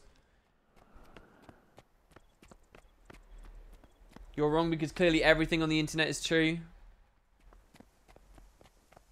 I don't know. Even if it here's the thing. Maybe what I'm saying here is a little bit wrong. Here's the thing that really gets to me though. Is that even if it is sincere, there's like some kind of, on some sleazy, you know, an emotion is like an uncontrollable thing, right?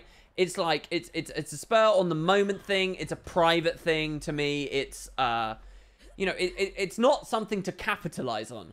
But even if they are sincere tears, right? Even if it is, you know, someone's...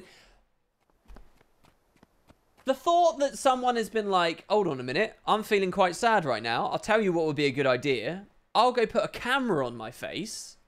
I'll hold the tears back for a second. And I'll let it all go deliberately with a camera on my face because I can earn a quick buck out of this one.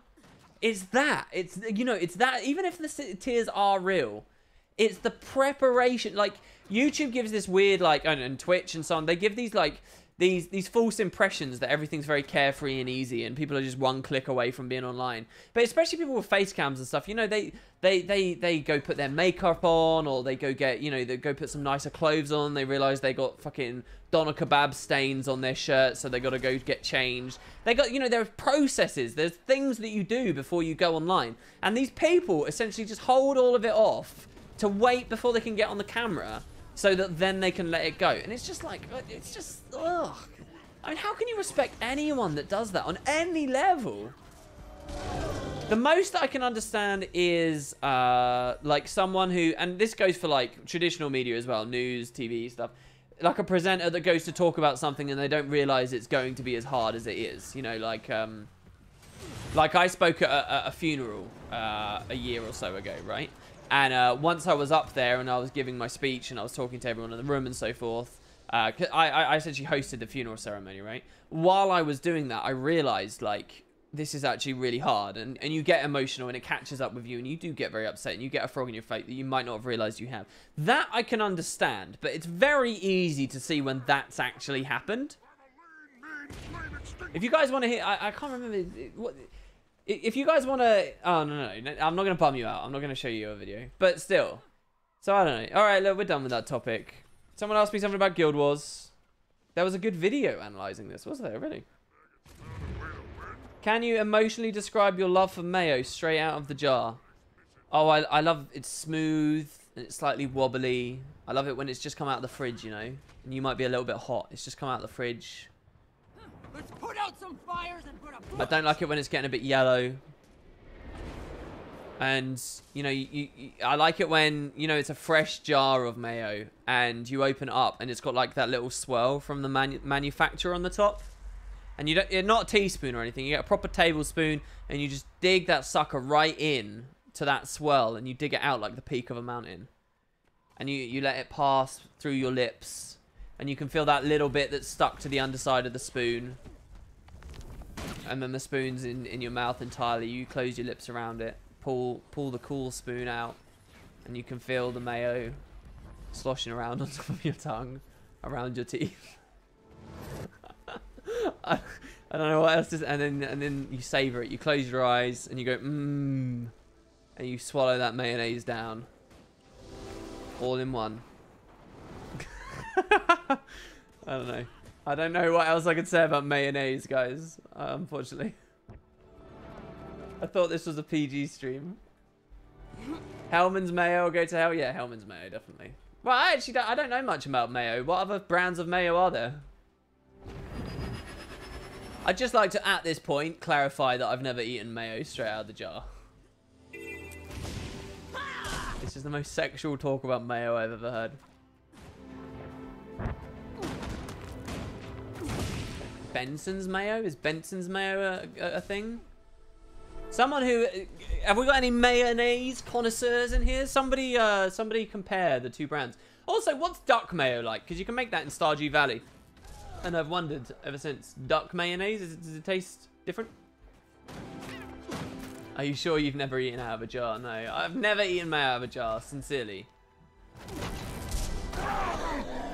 There's a thing some people do. Is it a UK thing? And it's one of those things that you either love it or you hate it. I actually can't remember what the country is that does it. I have a hunch it's the UK and it's people from the US that don't like it. I've never done this. My older brother does this. All right. But when you get chips, French fries to my American friends, and you dip those into mayonnaise and you eat chips after dunking them into mayo. You guys heard of this? Now, some people love the sound of that and do that, and it's brilliant to them. And I'd love to hear any support for that. But other people, like, really, it proper grosses them out. It proper... Yeah, there you go. Look. Look at that. Look at that. Look at that. Look at chat. That's beautiful. It's common, yes, and then also lots of grosses. I mean, I reckon I could swing either way. On that. Mayo is better than ketchup. For chips, maybe. Chips and mayo is god food. I mean, I do like mayo. Egg mayo sandwiches, amazing. Potato salad. Can't do a good potato salad without mayonnaise. What else is mayo good with? I mean, mayo in a burger. Is that weird? Mayo in a burger? I have mayo in burgers all the time.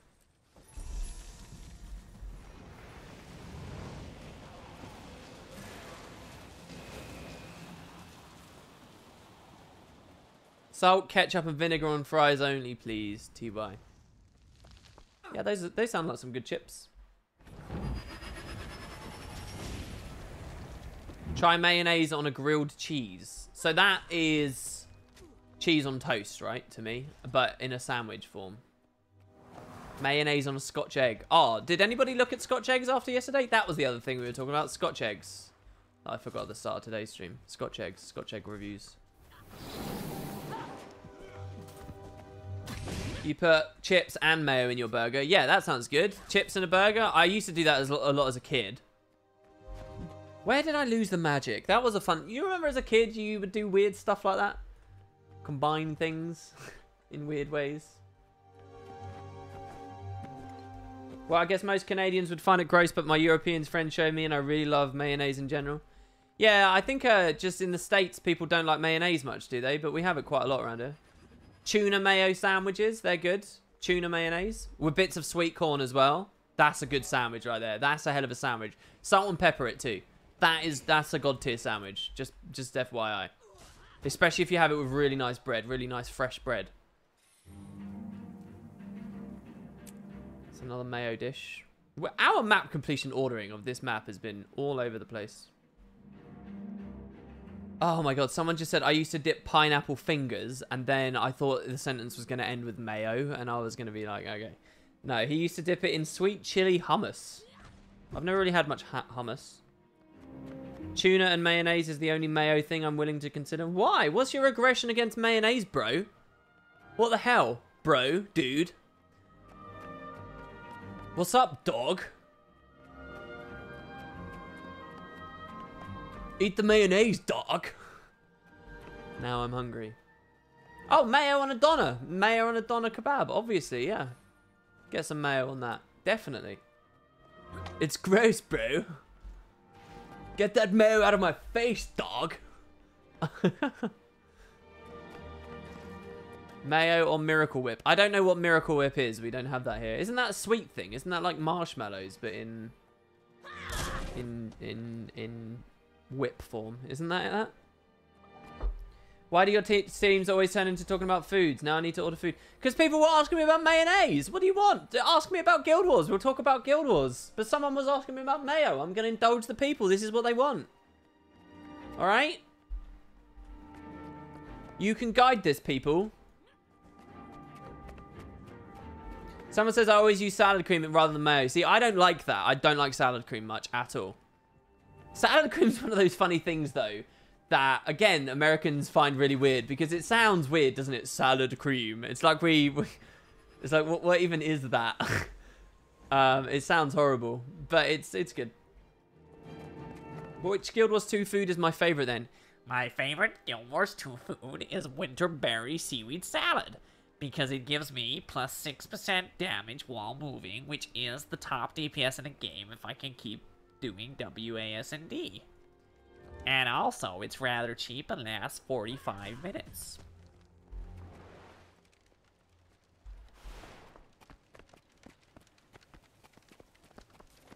Salad fingers. I haven't seen that for years. This is now a Nutella stream. So that's something I think people would be more willing to eat straight out of the jar. But again, I've never done that either. Just a spoonful of Nutella. That's what people do, right? What's the best Nutella dish you can do? Deep fried Nutella? We talked about deep fried butter earlier.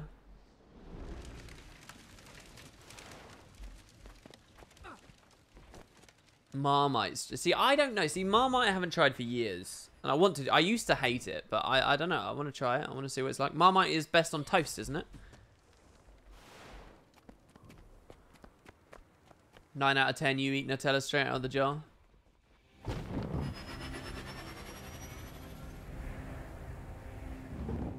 I did that a lot as a kid. The off-brand versions are better than regular Nutella, though. Isn't there like a I don't know. Isn't there like a hazelnut Nutella?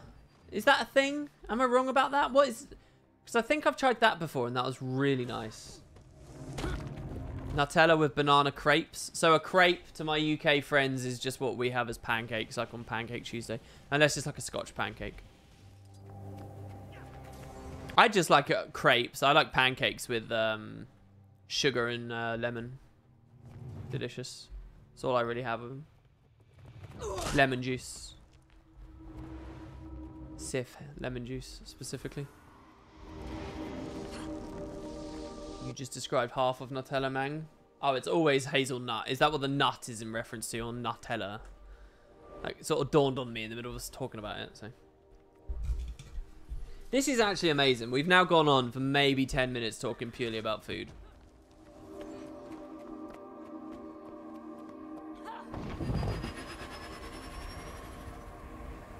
While I faff about incredibly inefficiently. We're 80% done, though. 80%. It's not bad. It's not too shabab.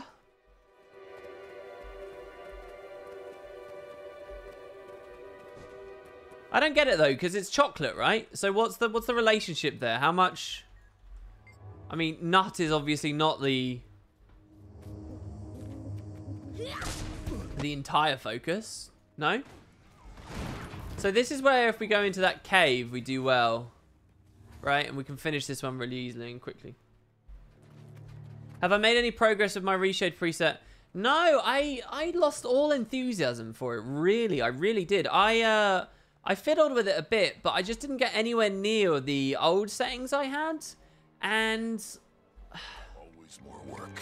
I don't know, it just depressed me because I knew it was so many hours of fucking about and fiddling with it to ever get back to anywhere near what I had. And I don't know, I just thought, do you know what? I think I'm done with it. I've wasted too many hours messing around with reshade at this point, so I turned it off really.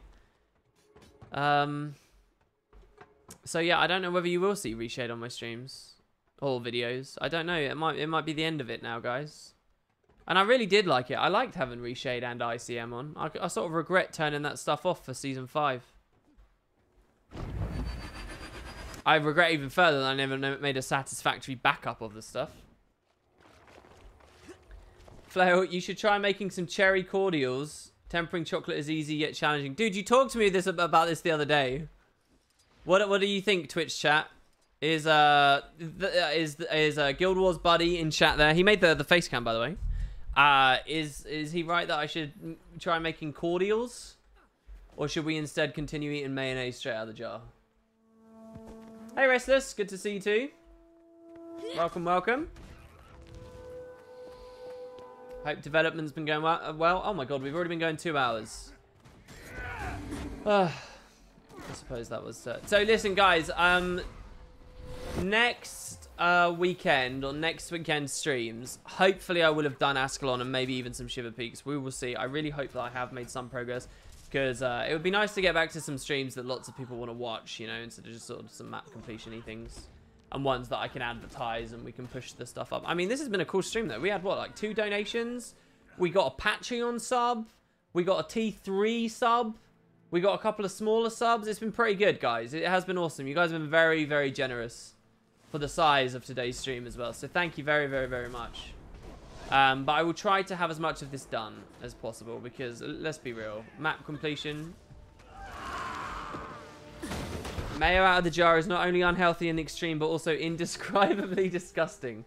Nike, I'm guessing you weren't here earlier when we were describing the experience and what was so amazing about it. The only thing more amazing than what I described earlier is when it's slightly old mayo. Now, hear me out. Hear me out. When it's slightly old and it's going a little bit more yellow. When it's going a bit yellow and it gets that added character right there. Okay, now, I'm just straight up trying to disgust you all now. Oh, we got a sub. Thank you, Restless. Thank you. Thank you very much. Welcome, welcome. KS Somba. I don't know what that means. What's more disgusting than just eating mayo straight out of the jar? What's like, but also fat? Do you know what I mean? Because this is like an overweight kind of thing. Eating a block of cheese straight up? I think that eating mayo out of the jar is worse than a block of cheese straight up. There must be a video of that on someone. Oh my god, I just had a flashback and a half. I used to watch this guy on YouTube. He must have been like 250, 260 pounds. A huge guy, right? Big guy. No, sorry, even bigger than 250 or 260. Possibly closing in on 300 pounds, right? A huge guy. And he was a kid. He was like a little kid.